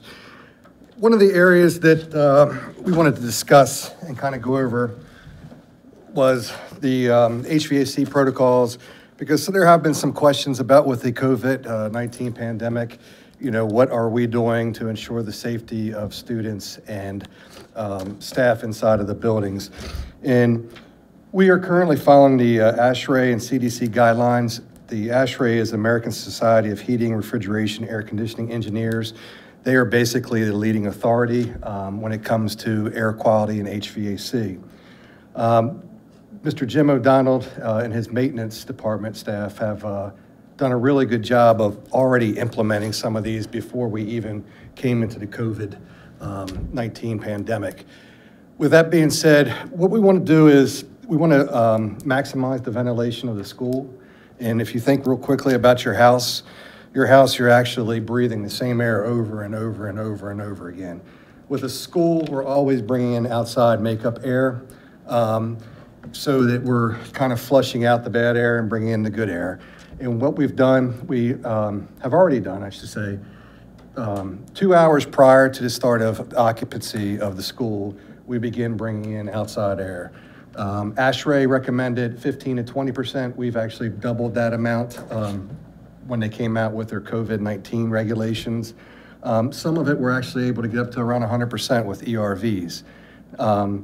And then when the school day is over, we then kind of, if you want to say, flush the system out again and let the HVAC run at maximum capacity, exchanging the outside air and the inside air.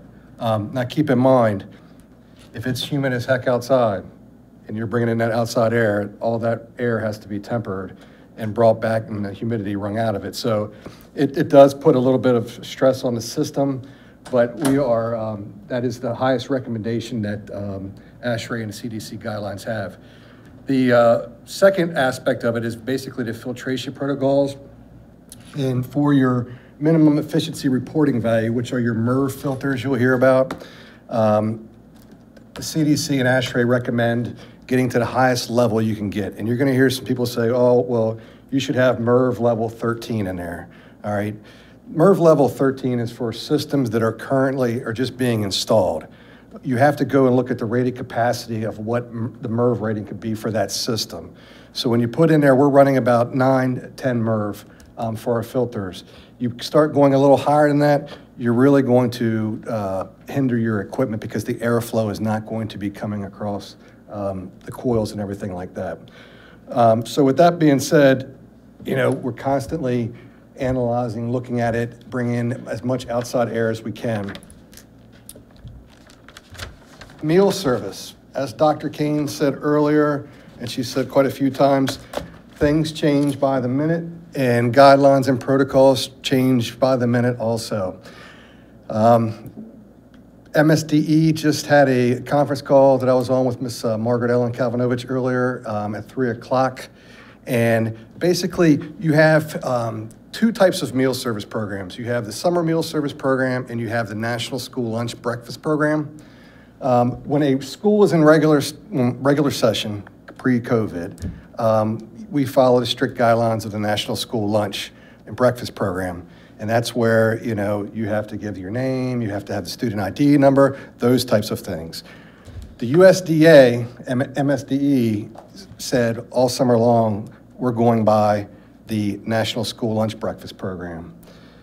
Just yesterday, USDA came out and said, hey, we're going to waive that, and we want to do the summer meal service program, which is what we've been doing since March 16th, 18th. MSDE said today, hold on a minute, USDA said you can run this until December 30th. We're going to say for right now, you can run it till September, sorry, did I say December 30th? You can run it to September 30th. So USDA said December 30th, MSDE said, hey, we're going to take it basically a month by month and see what happens. And that's for the whole entire state of Maryland, not just Queen Anne's County. But I will say this, by having at least that month, it frees us up to do so many more things for the students and make sure that they get meals. We don't have to take the ID number. If a parent comes up or guardian or neighbor, they can provide, get the meals for the students. So what we're going to provide,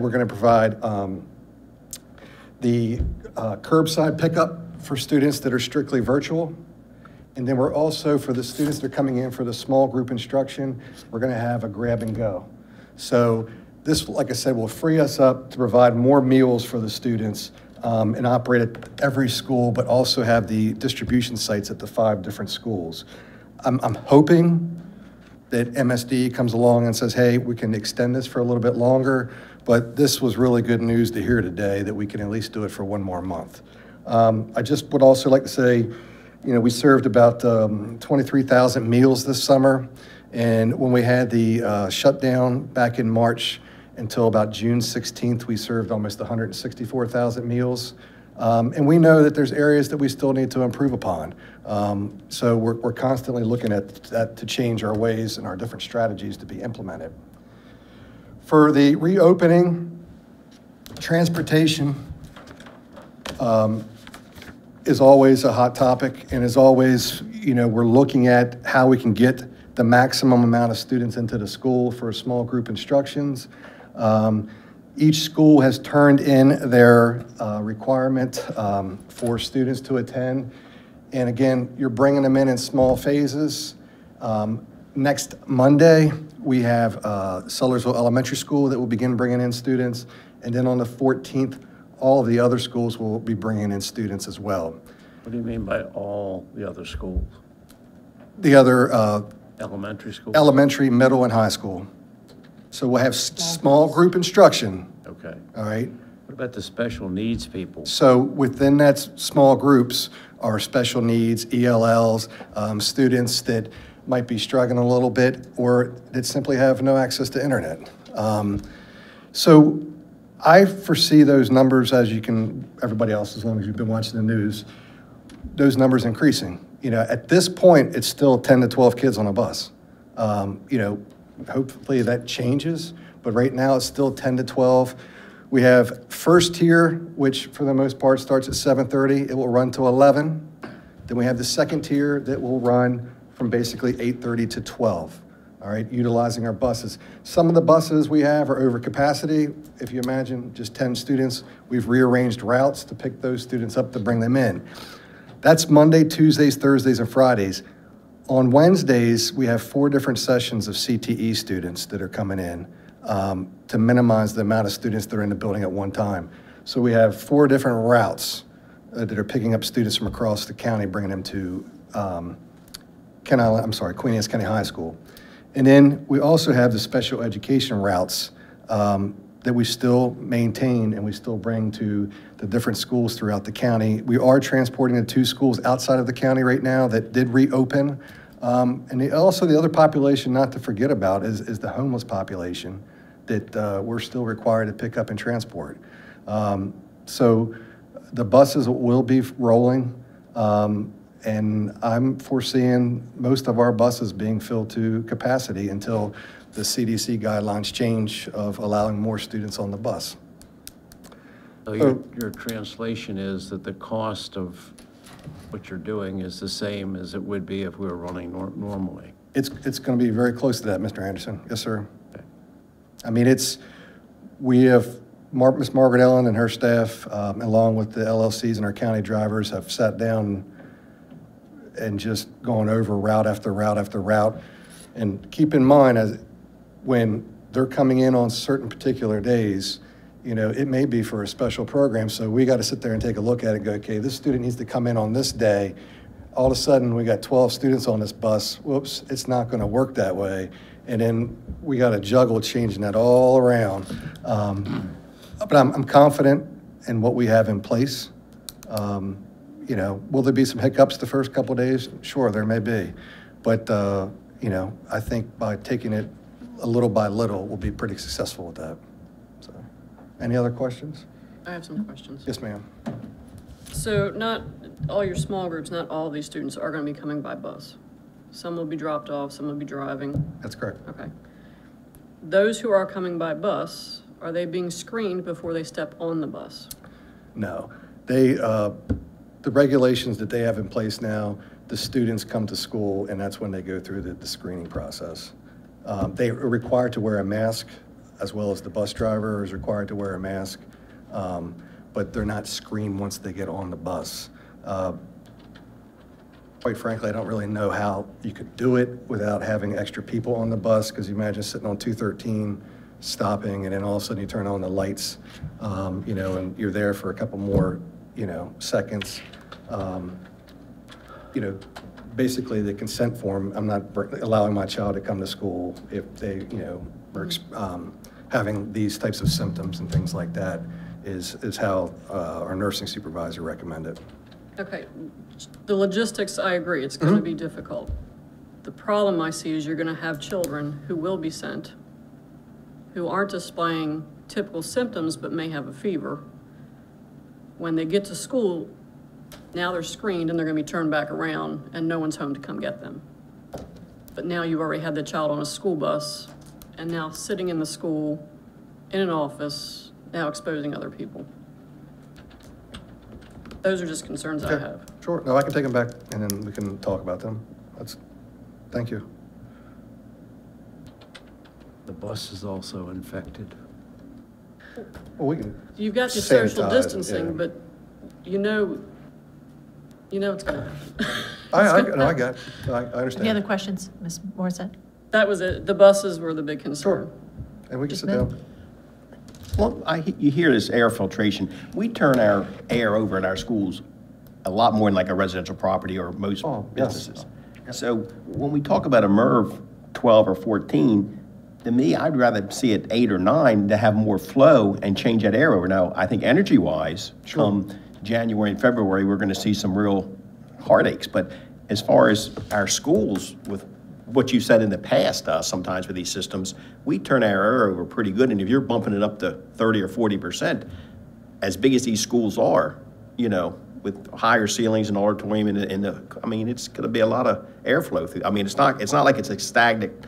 No, there is a tremendous amount of air exchange within our buildings, and you know, with that being said, we turn off the demand ventilation systems, which basically they're looking at the CO2 sensor, so it's going to minimize the amount of outside air. We've turned those off so that we can control it manually and have it set at a percentage that's not going to decrease and fluctuate like that. So as far as filtration and getting clean air in our systems, I mean, we should be in really, I think schools are as good a shape as any other business. Sure, and if you think about it, they're already designed, you know, to maximum capacity, and you know, we may have 120 students in a school, we may have 60 or 70 students in a school, and we're still running at maximum capacity of what. And when we go to AABB, we'll only still be at half capacity. That's only 50%. So, I mean, we're well under any kind of requirements. Kelly? How do we screen when they walk into school?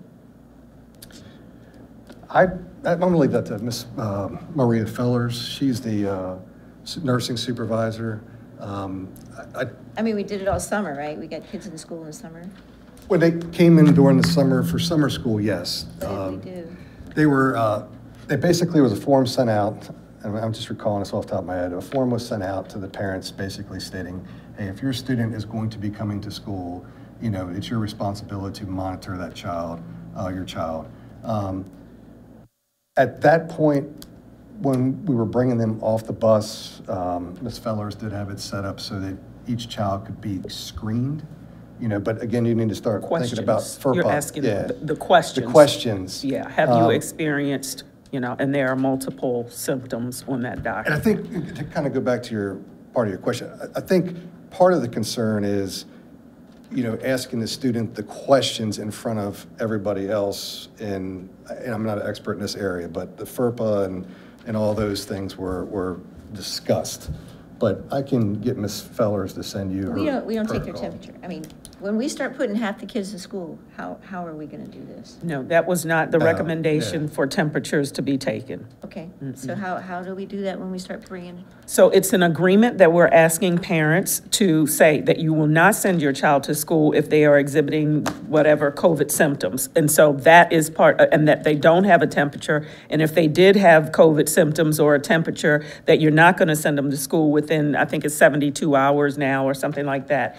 So those questions are there, or those points are there.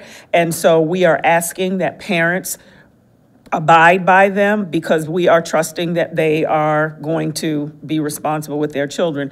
MSDE has not created a requirement or even a recommendation that school districts screen students as they get on the bus, or as they walk into, do temperatures, I should say, or as they walk into schools. That's not been part of it. What you do here is that all children have to have a cloth mask, a face covering on, and that we respect those social distance or those physical distancing, and that they don't send them to school with those symptoms and those kinds of things, and that we do our proper cleaning and sanitizing. Those are the requirements that come from MSDE. None of them are temperatures. Okay, I just didn't know. Yeah. But I thought we bought those forehead temperature. And we certainly we did do that over the spring for. Each school has about 6 or 7 of them, because things are just changing all the time, and you never know, okay, are you going to say require you to do it or not require you to do it? So. And we were doing that with all of our employees, you know, as they came back. 6 or 7 of them in each school? Yes. Okay. Of the 4 small group, I know all this is going to change, which I understand what you told us early on. Of the 4 small groups, though, we had the IEP ones and the special ed kids, the ELs, the CTEs. You said a 4th group of. I said students identified by school administrators. Right. And in some schools, those are students who just are struggling learners. In some schools, those are students who do not have access to stable internet at home. So it just depends on what the school recognizes as a prioritized need. So we wanted to leave that flexibility in there so that and in some groups, we are not students with special needs. They have IEPs that identify a least restrictive environment. So they can't be in groups with all students that have IEPs. So there have to be some gen ed students in some of those groups. Everybody doesn't have the same IEP, but some of that is involved with ensuring that we don't just have special education or ELL. Some general ed students are in those groups as well. It wasn't anything to do with the curriculum, like ceramics some kids will come in because you can't do ceramics at home. Right, so the principals, they had conversation, we met during Leadership Institute, and we determined what groups would come in, and it wasn't necessarily those groups because of so many other students that were prioritized. And so teachers are working with those students on projects or what have you. So it wasn't just the ceramics and that kind of thing. It may all be a moot point at this juncture, because we will go back to the drawing board and we will look at our plan to determine how we'll respect the 50% capacity. We need to make sure that we can do 50% on buses, that's for certain. But we'll go back to our plan and reevaluate and make some adjustments. Okay, so we're ending right now the reopening. This is over, the reopening? We are entertaining any questions that you have. Okay, well, I had a couple more on reopening, not necessarily yours. Oh, I'm fine. Hey, no problem. Almost a clean getaway. The Team 4 had said that there would be social emotional learning, professional development. Did they have that? Yep. 'Cause I'm really worried about the kids coming back. Yeah. Yep. Good, okay. And each school will have social emotional learning components in their school improvement plan to ensure that it is not just district talk, but that is applied at each school. Okay. And the other one, I know you have the answer on this one too, is the MSDE, back in the original plan, wanted us to do an evaluation on the gaps early in the school year. I read what, it was because I missed the last meeting, I apologize for that, a personal home emergency. But I read in there, I think I saw from Mr. Paluski, that the gaps, we're not really doing a snapshot of where the kids are once we start school, right? We're doing the routine things that we do throughout the year, or how are we handling that requirement? Right. So over the first few weeks of school, different grade levels are handling in different content areas in different ways. So we're using, and I know Mr. P is going to say this, but we're using ExactPath for English language arts and math. And so because that's online, we're accustomed to it, we're working it that way. And I know that supervisors will be working with some teachers so that we can create or pull some assessments that we'll use for the other content areas. Go ahead, Mr. Piano. Yeah, no, I think you said it very well. So that is a requirement, Captain Kelly, that all the school districts in Maryland have to do some kind of diagnostic. We do that naturally as part of the teaching and learning process, as part of our SLO development. So just a sidestep to that, there's no change in the teacher evaluation process. You know, part of the SLO process is understanding where your students are at the beginning of the year, getting a chance to know them, getting a chance to know where their gaps are, and then developing your student learning objective based upon that. What we've said to schools is take the month of September and schools have already started the diagnostic and this whole process. What we anticipate, and I've spoken with Ms. Forbes about this as well, is to anticipate sometime in October that we'll come to the board with a snapshot of what we've learned through the month of September. So that we can communicate to the public and communicate to you where we see some significant gaps by particular school. The other thing we'll share with you is all the students that have participated through our summer mitigation, through our summer program. So at the high school level, those students that were receiving an I, where did they complete there? Did they get credit for it? Did they get a pass grade? Did they get a letter grade? Remember, we've gone through 4 cycles. We're getting ready to finish cycle 3. We're getting ready to go into cycle 4, which will go through the middle of October. So I've already spoken with Mr. Kintop about that. So I would anticipate the beginning of probably that October that we'll come with a whole host of as much data as we have available to be able to communicate where the gaps are. But I believe that schools have a very good handle. They want to know as well, right? So our leaders want to know specifically who needs the most help going into this school year, where maybe there were some significant gaps. But we're hoping, because of ExactPath, if they participated that in the summer, that there's not going to be as much as a gap, or we've been able to fill that as we move into this school year. Right. One has to be able to mathematically assess a gap. Sure. Otherwise, there's no way of comparing gaps for this group versus gaps for that group and so forth. So I would assume that what you're talking about is when you establish it's this, a numerical set of gaps. Yes.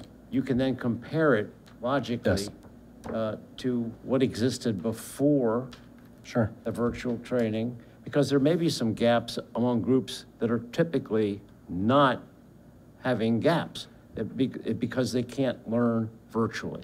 So there's some things to track here that well, in new field. Correct. So my response to that is going to be what we measure are the standards, the curricular standards in which students are expected to know and be able to do by a given school year. So this diagnostic, which is completely tied to our standards in reading and language arts and math, will give us an idea where those students are by that. And that's done by English is not the first language, race, and economically, deficient. Disadvantage. Yeah, that's all the appropriate. But we're in the general ed kids too. I mean. Sure, absolutely.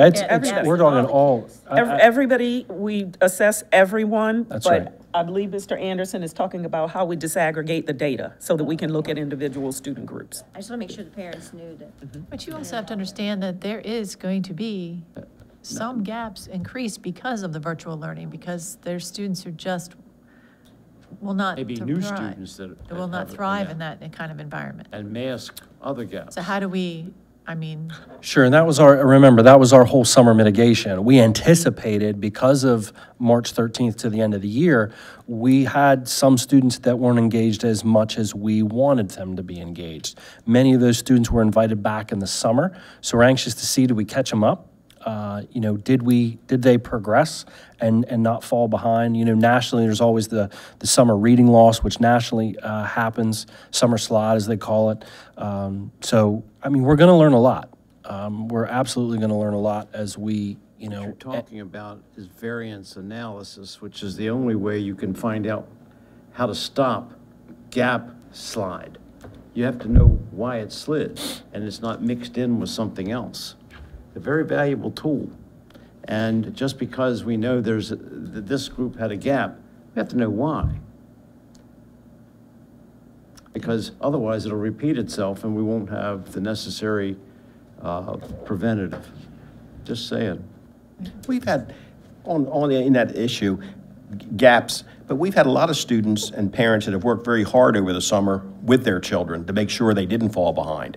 And we're going to make sure that those kids are challenged too, aren't we? I mean, I know we'll spend our resources to catch up people that have fallen behind, but I hope we also keep an eye on the ball, that the ones that are at level keep striving, because some parents I do know have spent a lot of time doing that. Great question. Great comment, Mr. Smith. And I know you and I had a long conversation one evening about this, about ExactPath, and that's the dynamic of it. So if I'm a student and with ExactPath, I can go 2 grade levels above where I am.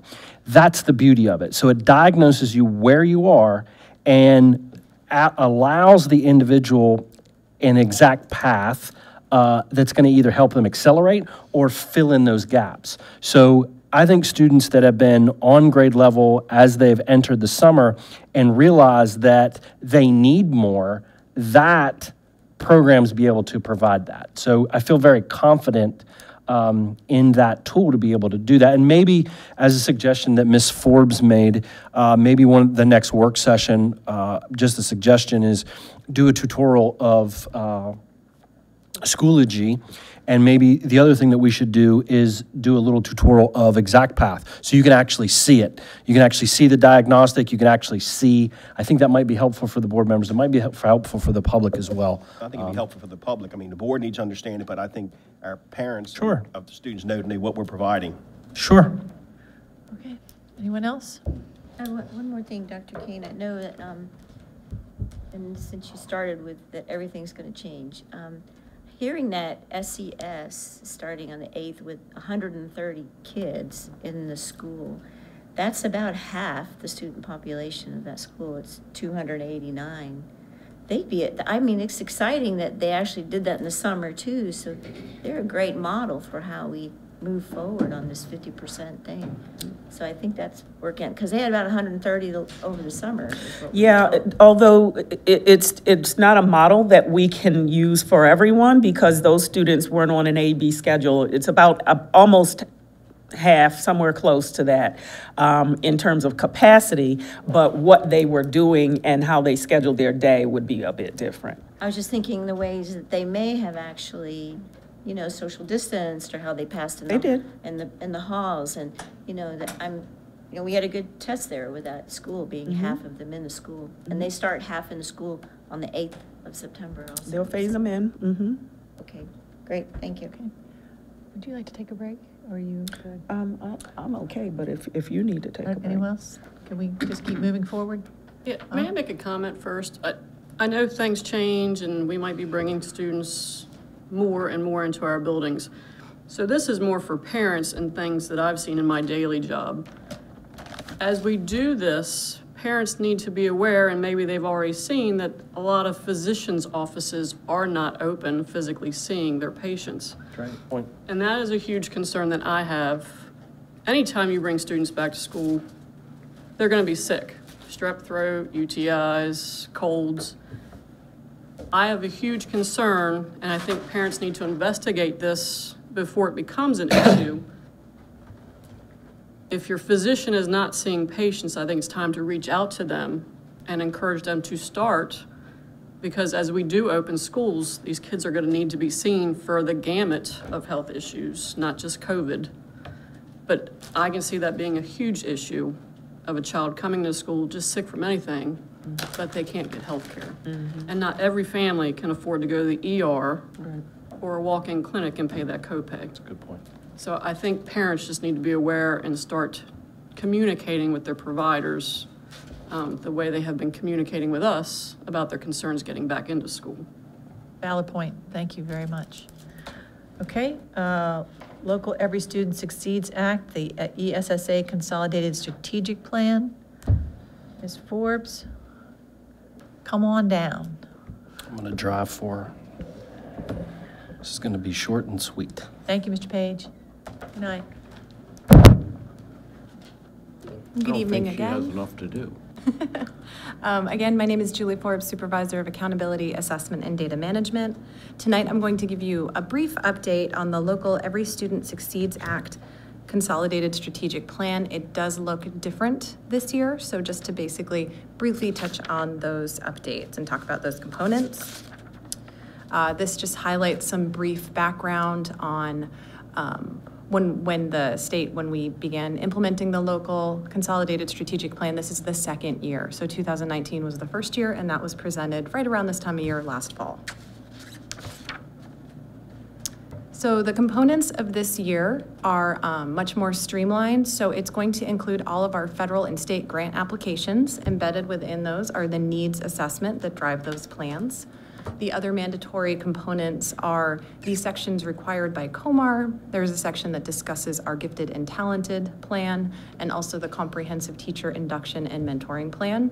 And educational equity is a COMAR requirement, and equity needs to be woven within every single of those federal and state grant applications, really looking at it through that equity lens.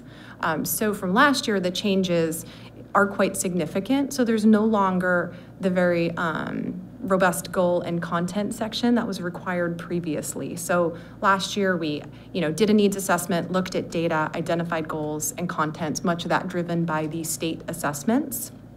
And due to the absence of those assessments, that's one of the reasons why that section is not required. Instead, the emphasis is on the local school systems, the recovery plans. So the recovery plans that you have had presented to you throughout really since the spring, that is where the emphasis is. That is driving the goals of the school. Due to that, the direction for the ESSA plan is to really keep the requirements there by the federal requirements, but the focus for districts should really be upon that recovery plan, which it has been for us. And just quick update on the submission dates. So our first draft of the plan is due October 15th, and then the final is due to the state by November 16th. So you'll be bringing this to us the first meeting in Oh. November? You know, and I'm sorry, we can, it's no longer a requirement this year. Oh, okay. Yeah, so that is different. Sorry, I didn't highlight that. Yeah, it's the last bullet under changes. There's no requirement to school boards or county commissioners then to actually approve. Okay. Because remember, we didn't have all the data that we normally would have assessed in the spring is not there. So it's a very pared back. Okay, so you'll just send it to us before submission. Okay, that's fabulous. Any questions? Any money come along with these requirements? Well, there's always federal money that's tied, so when Ms. Forbes talked about our federal programs that we have to, so that's all of our Title I money that we get, our Title II money for professional development, Title III, Perkins. So there is dollars attached to that, federal dollars. And we just have to report on, which we normally have to do really twice. We've got to do it here, and then they do it individually within each one of those. Counting. Correct. Okay, thank you very much. Appreciate it. I understand we don't have to okay this, and, that's been waived, but we'll get a copy of it, just so FYI, we'll be up on what's going on. Absolutely. I believe I brought that up. Okay, thank you. Thanks for coming. Thank you. Thank you.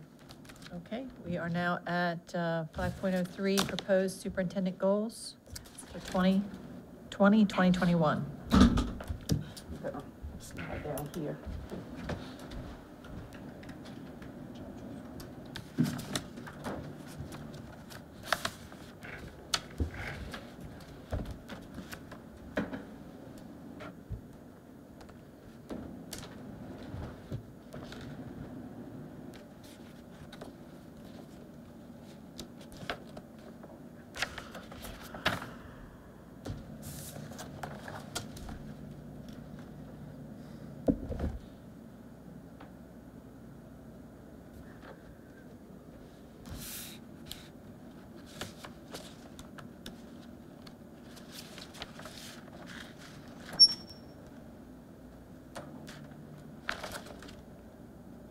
Okay. Good evening, board members. For the record, Andrea Kane, Superintendent of Schools. And I am sharing with you and the public tonight my proposed goals for the school year 2020-21. I changed some goals from last year. Some of the goals didn't seem pertinent. Clearly, I am doing all of the professional development. If there was an exceeded, there was no point in continuing that goal. It needs to be a new challenge. So my first goal, by June 2020, I'll engage stakeholder groups in planning capacity building activities centered on equity, diversity, and conversations about race. And that would include employees as well as students. Ways that I would show evidence of completion of that would be meeting agendas, meeting minutes, professional learning opportunities, both internal and external, online, face-to-face, and participation in conferences. I've had an opportunity to do a little of that already. By June 30, 2021, I'll conduct a critical examination of Queen Anne's County Public Schools policies and practices that disproportionately and negatively impact people of color. Mr. Paluski, earlier this evening, he shared with you a slide that showed various policies that need to be reviewed, and I will certainly be participating, obviously I do, in taking a critical look at those and any others that may apply to this category. Evidence of attainment of that would be meeting agendas, minutes, district data, revised policies, regulations that are under the authority of the superintendent, and written communication. Also under this category is by June 30th, I'll communicate effectively with internal and external audiences about the operations of the district. This is a goal that has been on my goals for the last several years, and it is pertinent, and I thought that it was important to continue to keep that on there. Communication is significant. Now under student learning goals, I'll complete school monitoring visits. Of course, they will look different. and the data may be a little bit different, but it's still important to ensure that we have an instructional focus at our schools. So I'll continue to engage with the instructional leadership team at each of the schools to ensure that goals include student, staff, and administrator performance, as well as community involvement. We do a presentation for the school board each year, and that will continue along with the meeting minutes, monitoring visit notes and artifacts, as well as agendas to verify attainment of that goal. Also, under student learning, I'm looking at decreasing the percentage of students using paper learning packets by 50% across K through 12 during our virtual learning in comparison to the end of last school year. So what this means is last year, of course, we were caught by surprise and we had quite a number of students working on paper packets, and we want to discourage that back and forth. Now, it could very well be that we need to revise this, this goal, because if we're going to be back in school, but you know, it's important still, because there will be those times where we have those transitions from virtual to face-to-face instruction, that it's going to be important that we're able to continue that in a virtual environment. As you know, we've talked about purchasing devices for all of our first and second graders. We believe that we've been able to move some dollars around with some of the grants that we have you know, been offered an opportunity to apply for in terms of technology, so that we can purchase devices for kindergarten as well. As I've visited schools for the past couple of days, I've run that by school teams that I've had a chance to talk with, and they're excited about that for kindergarten. It just makes it a bit more seamless and some sort of consistent expectations across the grade level for kindergarten, with kids not having to rely on a variety of devices that their parents have at home. So I've included that as a goal. If it needs to be revised, it'll be revised. And looking at evidence for student enrollment, attendance, and participation data. The third one under student learning is by June the 30th, students will demonstrate growth in English language arts and math, particularly among the lowest performing student groups, students with disabilities, African American students, Hispanic students, and evidence of attainment will be reading and math intervention data. A decrease in the percentage of students not meeting proficiency on district reading and math assessments. So we'll continue, we'll use ExactPath, just like we talked about for English and language arts. The third goal is centered on district improvement. By June 30th, 2021, I'll ensure the alignment of the district's educational programs, plans, and resources with the district's vision and goal. You've seen this goal before, and I think that it is still pertinent.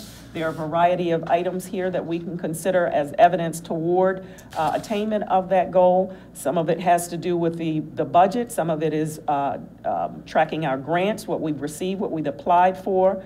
And District Title I, Title II, Title IV plans. There are a variety of methods here that we can use to examine the evidence of attainment. Also in this section, I will demonstrate implementation of equitable leadership practices. I think this is still very pertinent. I'll show evidence of inclusive practices by expanding access and enrollment of non-traditional students in AP courses at both high schools. I'm happy to say we continue to offer equal opportunity schools at both high schools. We'll ensure the development of student learning objectives, SLOs, that are centered on improving student performance among African American and students with disability student groups, and demonstrate that evidence of equitable practices across the district's curriculum and instruction, human resources, student services, budget and finance, operations, and professional development. You notice that I've listed a variety of examples of evidence. That's that equal opportunity schools plans, professional development agendas, could be A&S meeting agendas, discipline data, budget and procurement documents, as well as some others. And the third goal under this section for district improvement has to do with myself and my leadership team, and managing our fiscal and physical resources responsibly, efficiently, and effectively. Of course, our auditor's reports always come clean. We've had a recommendation or two over the years that we have always come back to the board to say that we have resolved any issues. And we will continue to have our auditors present their findings to you. And I just met with TGM Group, and once again, a clean audit. Grateful for that. So we'll make sure that you get that information. Of course, our facilities management plans, maintenance plans, our capital improvement plan, enrollment projections, financial reports, all of those things will continue to be shared with you as evidence toward attainment of my goals. What you're looking at now is just that opportunity for you to mid-year have your mid-year check, and that references whether or not that goal or that section of goals was attained, whether I'm on track come mid-year or not on track, and any comments that the board would want to make toward any of those three sections. At this time, I'm happy to entertain any questions, concerns that you may have, additions that you would like to see included as goals that you have identified as important to the board. Dr. Payne, I have one thing under B for district improvement goals, B, you have down there showing evidence of inclusive practices by expanding access and enrollment of non-traditional students in advanced placement courses at both high schools. I'd recommend you also put in there dual enrollment courses, not just advanced placement. Because those students are finding, well, some don't do so well on the AP test.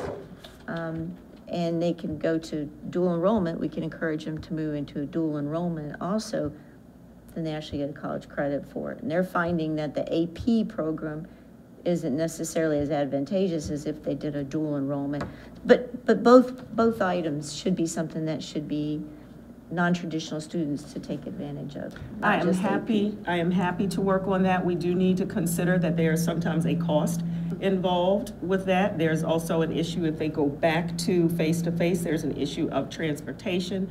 And those are factors that impact whether or not students are enrolled in those, not just because they can or they can't handle the level of rigor, but there are some factors that will impact whether or not students are part of those dual enrollments. That was one of the reasons why I didn't put that on there. But I'm happy to include that and share any commentary that becomes an issue. I think that could be, to make an attempt to see if they want to do that and fund as much as we can. I think it's important for the non-traditional students to try that. Absolutely. Happy to do that. Anyone else? Go ahead, sir. I'll just give this to Dr. Kane, but looking at practice goals, diversity conversations about race and ethnicity and disability. In other words, I'm adding those words. Oh, okay. Tell me where you are. Oh, I'm sorry. Professional goals A. Okay. And then just include the typical groups. Your emphasis is your choice, where there is problem. But conversations about race is there, and ethnicity and disability. With mainstreaming, we have children that maybe act out or do things. I think we need to cover the bases on that. And the same addition would occur in B, impact of people of color, ethnicity, and disability. Just ideas. Absolutely. Otherwise, everything else seems to be well covered. I would have two questions. We are looking at helping students, Afro-Americans, Hispanics, and disabilities, but then on number 3B, you left Hispanic out. Is that any reason or just? You're in section 3? B. Probably about 2/3 of the way down. Students with disability groups demonstrate evidence of equality practice of curriculum and instruction.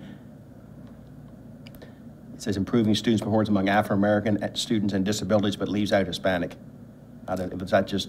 Maybe I'm not in the same place you are. I'm in section 3B, and that talks about equitable leadership practices.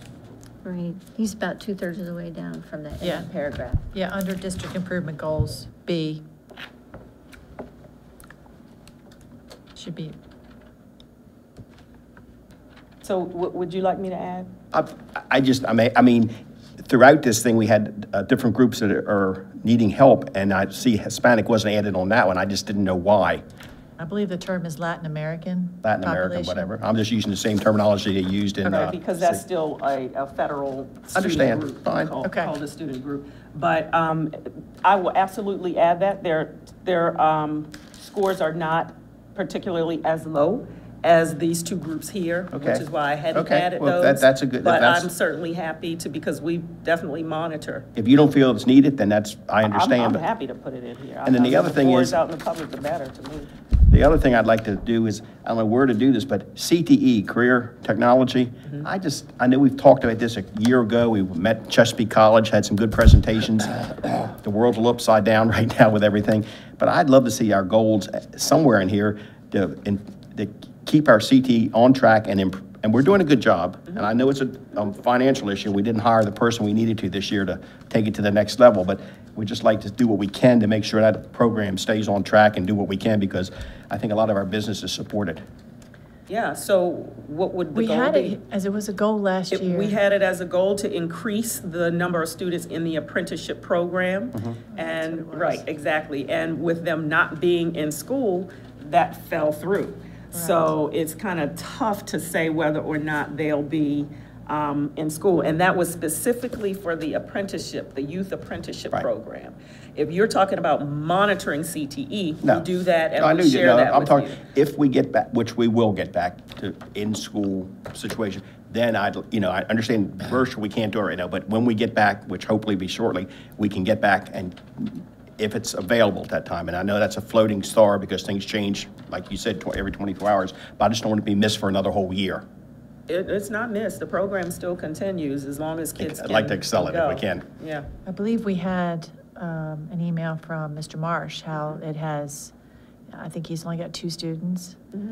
So, I think that goes back to that we're not in schools, you know, so But I we don't will mind be not back in having it on here. I think that's something that's, it It would is definitely still be monitored. Yeah, it's definitely being monitored. It's still, something that we want to make sure continues to happen. But, as I hate to keep repeating myself, but as we know, when school closed, that went down, right? That went away. So families did not need to send their children to a work site because that's part of school and with school is I'm just out. being that we will be back in school at some point, and We then absolutely we do will. this. Absolutely. Okay, any other changes to the superintendent's performance goals for this year? I have a question. Yes. The weekly report, are they going to start again? I miss them. I don't know if anybody else does, but Absolutely. As soon as I'm staffed on my executive team, we'll make sure that you get those. okay. Yep. It's good information. Yes, thank you. Any other suggestions? Okay, so we have an action item on this. Do I have a motion to accept the superintendent's performance goals for 2020, 2021? As suggested changes. Right, with the With addition the- of, with- As amended. With, as amended. Okay, So moved. thank you. Do I have a second? Second. Motion is second. Any questions or comments on the motion? Hearing none, I call for the vote on the motion to accept the superintendent's performance goals for 2020, 2021 as amended. All those in favor say aye. Aye. All opposed say no. The ayes have it. The motion is carried. At 8:32, could we please take a break? Is that all right, Mr. Straight? Please. Thank you. We'll be back in at 8:45. Thank you. As long as it's before mid, I'll share. Okay, thank you. We're back. 6.01, Human Resources Report. Do I have a motion to accept the Human Resources Report that was presented in closed session? So moved. Have a second? Second. Questions or comments on the motion? Hearing none, I call for the vote on the motion to accept the Human Resources Report as presented in closed session. All those in favor say aye. Aye. All opposed say no. The ayes have it. The motion is carried. Now we have 6.02, policy for board approval, employee travel policy number 315, and the regulation employee travel 315.1. Has everyone had a chance to go through it? Okay, do I have a motion to accept? I'll wait for discussion. Okay, thank you. A motion to accept policy title Employee Travel 315 with regulation title Employee Travel 315.1. Do I have a motion? So moved. Do I have a second? Second. Questions, comments, discussion? Dr. Kane? I just wanted to add that there were no additional comments.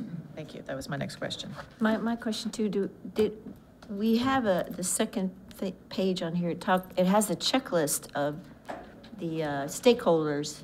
Did we actually send it to the stakeholders? Absolutely. We have the X's on there, and we got no comments back from them? Because we say yes or no, I just wondered. No? Okay, thank you. No, nothing's written. And this rate will ties into federal guidelines, so this could be a year-to-year thing that will, the number could change only because of the federal, whatever the reimbursement is. Correct. If the federal changes, then we change. And Correct. we can just change it automatically. And Correct. if it's 54, 55, whatever the number is, it is. Correct. We change that internally, but the policy doesn't change. Policy doesn't change, but It's the it regulation adopts and to the what regulation we- of federal. Right. Mhm. Correct. Okay. So no other questions or comments. I call for the vote on the motion to accept the policy Employee Travel 315, regulation Employee Travel 315.1. All those in favor say aye. Aye. All opposed say no. The ayes have it. The motion is carried.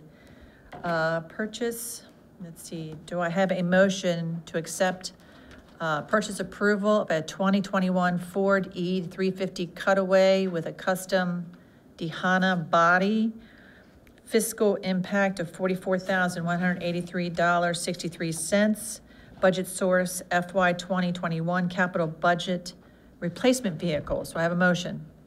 So moved. I have a second. Second. Questions, comments, discussion? Mr. Pender? Yes, ma'am.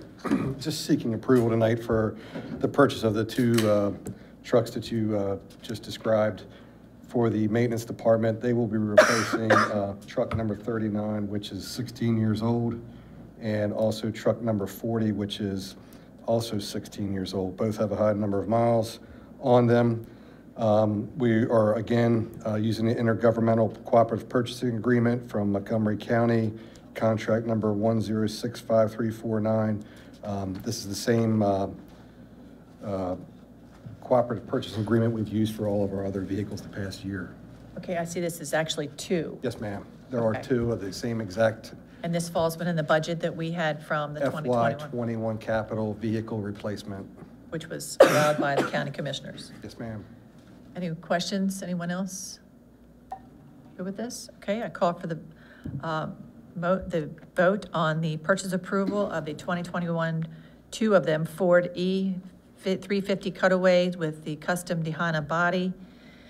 Fiscal impact, $44,183.63. Budget source of 2021 capital budget replacement vehicles. All those in favor say aye. Aye. All opposed say no. The ayes have it. The motion is carried. Thank you. Thank you. Mr. Pender. On here, 9/2/20.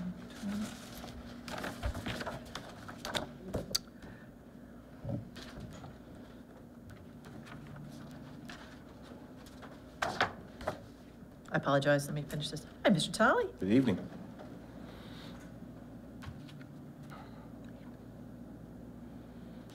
Sorry about the deadpan silence, Mr. Straight. Do I have a motion to, is this a purchase, sir? This is The textbook textbook. adoption. Okay, so for the purchase of the updated Myers Psychology for the AP course, 3rd edition. Fiscal impact of $28,932.71. Budget source, the capital textbook budget. Do I have a motion? So moved. Do I have a second? Second. Questions, comments, discussion? Mr. Tolley, how are you? Good. Good evening, Madam Good President, evening. Dr. Kane, members of the board. Mr. Todd. Pleasure to be here. Thank you for your assistance tonight. Absolutely. So this is a textbook, updated Myers Psychology. Does anyone have any questions? It's replaced, I mean, it's AP, we're doing something we already have in our program, and we'll get here in a time that, since it's, but when we need it. Yes, sir. So with the AP books, the College Board recommends that we use resources that are no older than 10 years old, and so we have passed that threshold. So we are actually, and we had a committee of teachers look at this resource and other resources this summer, along with the other 2 textbooks that are up tonight, and vet them, and they have digital, all 3 of them have digital resources that go along with them. They also have the ability to download an e-text onto the student laptops that can be accessed when they don't have internet access. So they have access to this now. The textbook companies have been very generous with, with the situation that we're in. So teachers have digital access, students have digital access to be able to try this out. So, and then the physical textbooks we will receive in when they come. So, but this is out for 30-day review. It hasn't gone out yet, right? Not yet. Or So this- the this- trial period with, yes. We get a trial period to see. Correct, yeah, absolutely, yes, We trial don't period. purchase them, and the public will have 30 days to read them Absolutely. with comments. And Yep. and we have that on and I know we can't come in here and get the books like we used to. Not Yes. that anybody does. They should. Sure, But sure. they do have the ability to come and get these books. Yes, they can get, the digital resources can be posted online, so they have overviews, each of the companies have overviews of the text features that are on there, table of contents that show what's actually in the book, so absolutely the public have access to that. Yes, sir. So I have a logistic question. These 3 books are actually supposed to be put out for public to see? Because I have them as action items that we are voting on them tonight. Textbooks for 30-day public review. This is our Okay. first time seeing. They'll be out for Right, 30 okay. days. Okay, So you still do. okay, so I probably need to amend the agenda. Okay, any other questions? Okay, so putting out for public review, the updated Myers Psychology for the AP course, fiscal impact, $28,932.71, budget source, capital textbook budget. All those in favor say aye. Aye. All opposed say no. The ayes have it, the motion is carried. Putting out for public review, the African American Odyssey, 7th edition, high school edition, fiscal impact of $15,853.03. Budget source, capital textbook budget. Do I have a motion? So moved. Second? Second. Questions, comments, Mr. Tolley? So again, this textbook also has digital licenses, which will allow access as well. And these Absolutely. will be sent out But for the public to see. Yes. would we actually get to see them? They're going to be, some of them sitting over there? I can certainly put the physical books here, and certainly digital access, I might learn on our website so everybody can see. Okay, yeah, that would be Yes. lovely. They're all very good books, absolutely. Yeah. Okay. Any questions, comments, discussion? Hearing none, I call for the vote for sending out for public review the African American Odyssey 7th edition, high school edition. Fiscal impact dollar amount of $15,853.03. Budget source, capital textbook budget. All in favor say aye. Aye. All opposed say no. The ayes have it. The motion is carried. Motion for sending out for public review the Magruders American Government grades 9 through 12. Fiscal impact dollar amount $30,475.12. Budget source, capital textbook budget. Do I have a motion? So moved. A second? Second. I have a motion and second. Mr. Tolley, again, this is a new textbook digital license being sent out so the public can see this. And this is also in over 10 years old, so that's why we're Correct. doing with a new renew. Okay, And all 3 have 6-year licenses that go with them. So we purchase them now, and we have 6 years that's of nice. uses, which does make it nice. So we are not, continuing to overturn resources, and students have that continuity, and teachers have that continuity, so they become used to that, used to that platform. oh, that's great. Okay, This particular American government one, I think I read it, but I can't remember. It coincides with the actual assessment that is required of our 10th graders. It does, and this book is the newer version of the book that we actually are using now, the Magruder's book, with a copyright, I believe, of 2003. So this is significantly out of date, so this is going to really bring us up to speed. And the teachers that reviewed really like the Magruder's book, and they like, how the features are there. They really like the digital platform, and so I think the students if it's approval, really enjoy that as well. Now, on the assessment that is required, graduation requirement, that is put out by MSDE, is that right? Yes. So is this going to It aligns. get them ready for that, to be aligned for that? Absolutely. Okay. And so we use that textbook as a resource to support, student learning to be prepared for that exam. Okay. And so we take that textbook and we build our curriculum around, the standards that come out from the state of Maryland that, support that MCAP government exam. Okay, thank you. Okay, anything else? Okay, I call for the vote on the motion to send out for public review the Magruder's American Government Grades 9 through 12 textbook. Fiscal impact dollar amount of $30,475.12. Budget source capital textbook budget. All those in favor say aye. Aye. All opposed say no. The ayes have it. The motion is carried. Thank you, Mr. Tully. Thanks for Thank you, coming Mr. Tully. tonight. Yeah, thank Appreciate you. it. Good evening. Good evening. Happy Labor Day. Thank you, too. Next is information items, transfer notice. I have here from Mr. Pfister, there are no operating budget transfers for the month of August 2020. It's the last thing with his signature on it. I'm so sorry to see that. Future school board meetings, we have one on September 16th, school board work session. And then again, our regular meeting is October 7th, the first Wednesday of the month. So I guess on the 16th, we'll get a update on the update. We'll get an update on the update. We'll have some information for you to we'll walk through ExactPath and Schoology. Okay. For you. That'd be great. Anything else that we're supposed to be? Well, hopefully we'll have a policy committee meeting soon so we can get some stuff started and get some things on the agenda. I have one thing to. Go ahead. The update on the update, like Ray said that. I just want to say that in light of the governor's new guidance and MSDE's, I understand that you're going to re-engage the Tiger teams to come up with a plan to follow on with what they say. I may not need to re-engage the Tiger teams. I've got to talk with exec team first because they've done the heavy lifting. They've created a 50% capacity plan for us already. They've done the A-day, B-day schedules. Those were presented to you and those are in the recovery plans. So I don't need to send them back to the table for that. But once I talk to exec team and we talk about transportation and all of those kinds of things and get some questions answered from MSDE, I may have to engage the Tiger team or I may not. So it really depends on what information and questions are still out there. Well, I know you had the AABB for elementary, but you had a different thing going with middle and high. Look in there, you'll see that. It's in there. The A-Day, B-Day for middle and high. For middle and high, okay. Look in where, I'm sorry. The recovery plan, the reopening and recovery plan. The one we have out. Correct. Okay, I've missed it. It's in there. Yeah. Okay, and then also just want to let you know that I'm pleased that we got that work going with the Tiger teams. We have a checklist now that, some well-developed checklists we can work toward.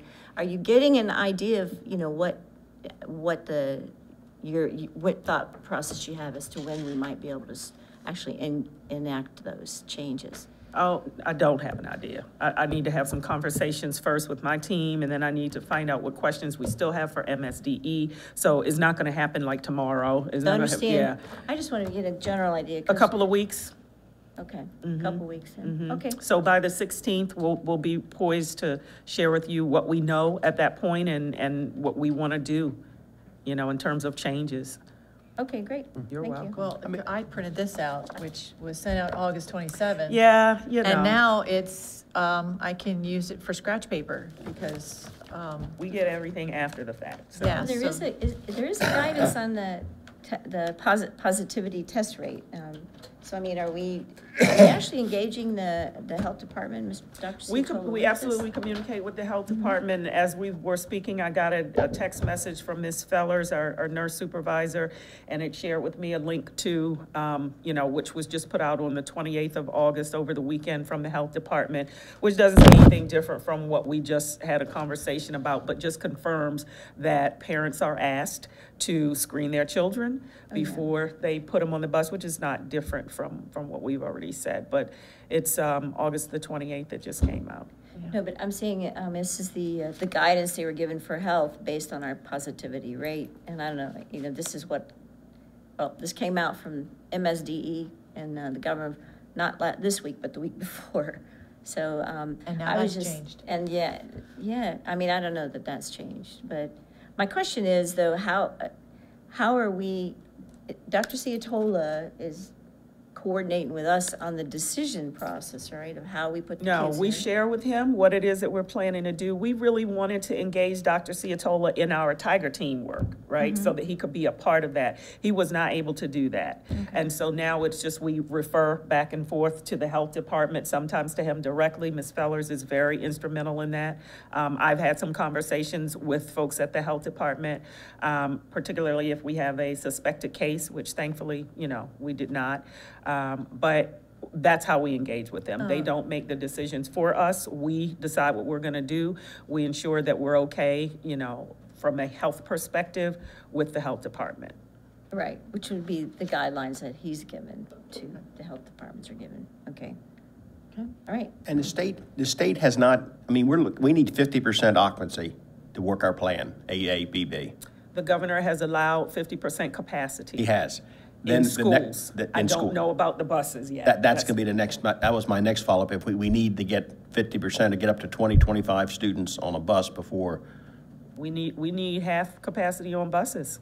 But we also talked about if parents could help bus bring, Absolutely. you know, that Absolutely. we'd have to understand that if we don't get that, we're going to have to ask the community to help with public transportation or student transportation. Is it 50% of the entire population of the schools, or is it, can we, like for instance, it was mentioned that, I guess one of the people testifying, and I've seen the same data, although whether I interpret it correctly is not clear, but children under 10 are very unlikely to get this COVID virus. But I'm not sure that that's proven. But if some official, not the governor, because he changes his mind on a dime, we can't even get a memo out describing what we're doing before it gets changed again. And that, by the way, is some of the notes that went in during the state Board of Education's, even what they were doing, was a turn on a dime. Things are moving too fast to try to catch up and decide.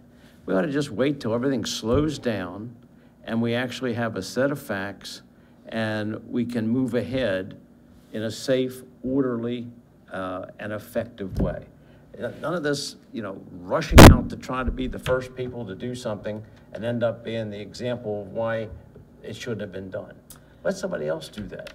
Which is one of the main reasons why we didn't rush to change what we presented tonight. We just had, we just got it. I hadn't even seen Mr. Once Pender burned, since twice yesterday. shy. Right, so we just need to ingest what we've received, ask our questions, get questions answered, and then make some decisions about what needs to change. My direction to principals that I visited today, don't change anything right now. We'll let you know when you need to change, because they're wondering, what do I do about my small groups? Keep planning for your small groups. We'll let you know when we need to change, because it's just too soon to send everybody into a tailspin, really, because that's what happens. The worst thing that can happen is to open up 50%, which sounds like A and B, which is outrageously expensive.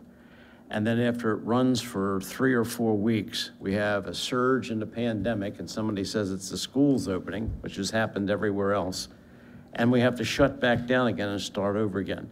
Where is the credibility of decision making? Nothing that gets decided is going to please everybody. And the objective is not to please everybody, it's to do it right. Safely. And safely. And that's what I think we're doing as a board, and the staff are going to make some recommendations, and then we'll make some decisions on what we feel is best interest of the system. And the 50% rule is for the school building. Correct. The buses, you still have to maintain your 6-foot social distancing, which makes the buses impossible to do 50%. So unless that is lifted, that's what's throwing a monkey wrench in this whole thing. Well, the 6-foot distancing makes it very difficult to do anything But that's why logical. we need to talk it through, because I'm not saying we can't. There are so many parents that were going to take their kids. They made that clear. And if we can, we may have to go to each individual family and ask them, you know, are you riding the bus? And you or sign a form that you're not going to ride the bus, which we've had before. But that's what we may end up having to do. And I'm willing that we go ahead and do that, take that kind of effort in a small county like this to be able to get that 50% in school and not just use the buses as a. We know we might I not agree. be. And the SNAP code form that we fill out at the beginning asks that very question. It just can be revisited through that form. It should be, yeah, but I think maybe revisited, not only in that form, because they filled that form out not knowing that they may have the option to drive their kids to school to be able to get them into school. That's feedback I'm getting from parents. But that form would tell you the individual family because of their log on. Correct. If you just do a survey, it's going to be a blind survey. I'm just saying they need to be contacted, because filling out that form when school started, there was no idea we'd be able to go right back to school. But they could go back into that form and update it. That's what I'm saying. Right. Okay, we're on the same page. Yep. Sorry. And there's a lot of families that do not have the resources to be able to drive their students to the schools. So we have to be mindful of that. We do. But there's a lot of families who don't have resources to teach their kids at home too. That's true too. I mean, there's a whole gamut of things. But I just don't want to issues that we ignore have the to- fact, I'm sorry, I just didn't want to ignore the fact that they've actually come forward and said, I want to do this, so. And the percentage that I think that you talked to are the percentage that have the wherewithal to do that. I'm just putting it out there that there's a greater number of folks who don't have those kind of resources. So Well, we're not gonna slow leave and them sure, stranded. slow and sure Right. for everyone. Right.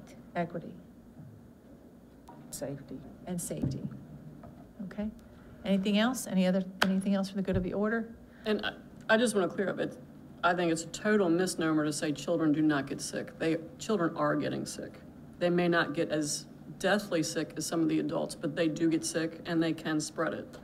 So that's the concern. It's not that they won't get sick and they can come to school safely, and they're going to spread it. Kids get sick every year. Some kids, I hope, do not succumb to it, but you can't predict. But they're going to carry it home. They're little petri dishes. They're going to carry it home and they're going to spread it, and they're So every says year. the nurse. Pink eye, strep throat, they're spreading it. They're just spreading the love. We're all through petri their dishes to families. you. Yeah. It's gonna happen. It's gonna happen. It is. Okay, nothing else? All right, do I have a motion to go into executive closed session? In pursuit to general provisions of Article 3-305 and 3-104, I move the board meet in closed session to discuss performance evaluation of appointees, employees, or officials of whom otherwise this public body has jurisdiction, to consult matters to relate to negotiations, and to confer with counsel. I have a motion. Do I have a second? Second. Questions or comments on the motion? Hearing none, I call for the vote to go into executive closed session. All those in favor say aye. Aye. All opposed say no. The ayes have it. The motion is carried. We will close out of executive closed session. Mr. Straight, thank you all for being here. Have a happy and safe Labor Day weekend. Good night.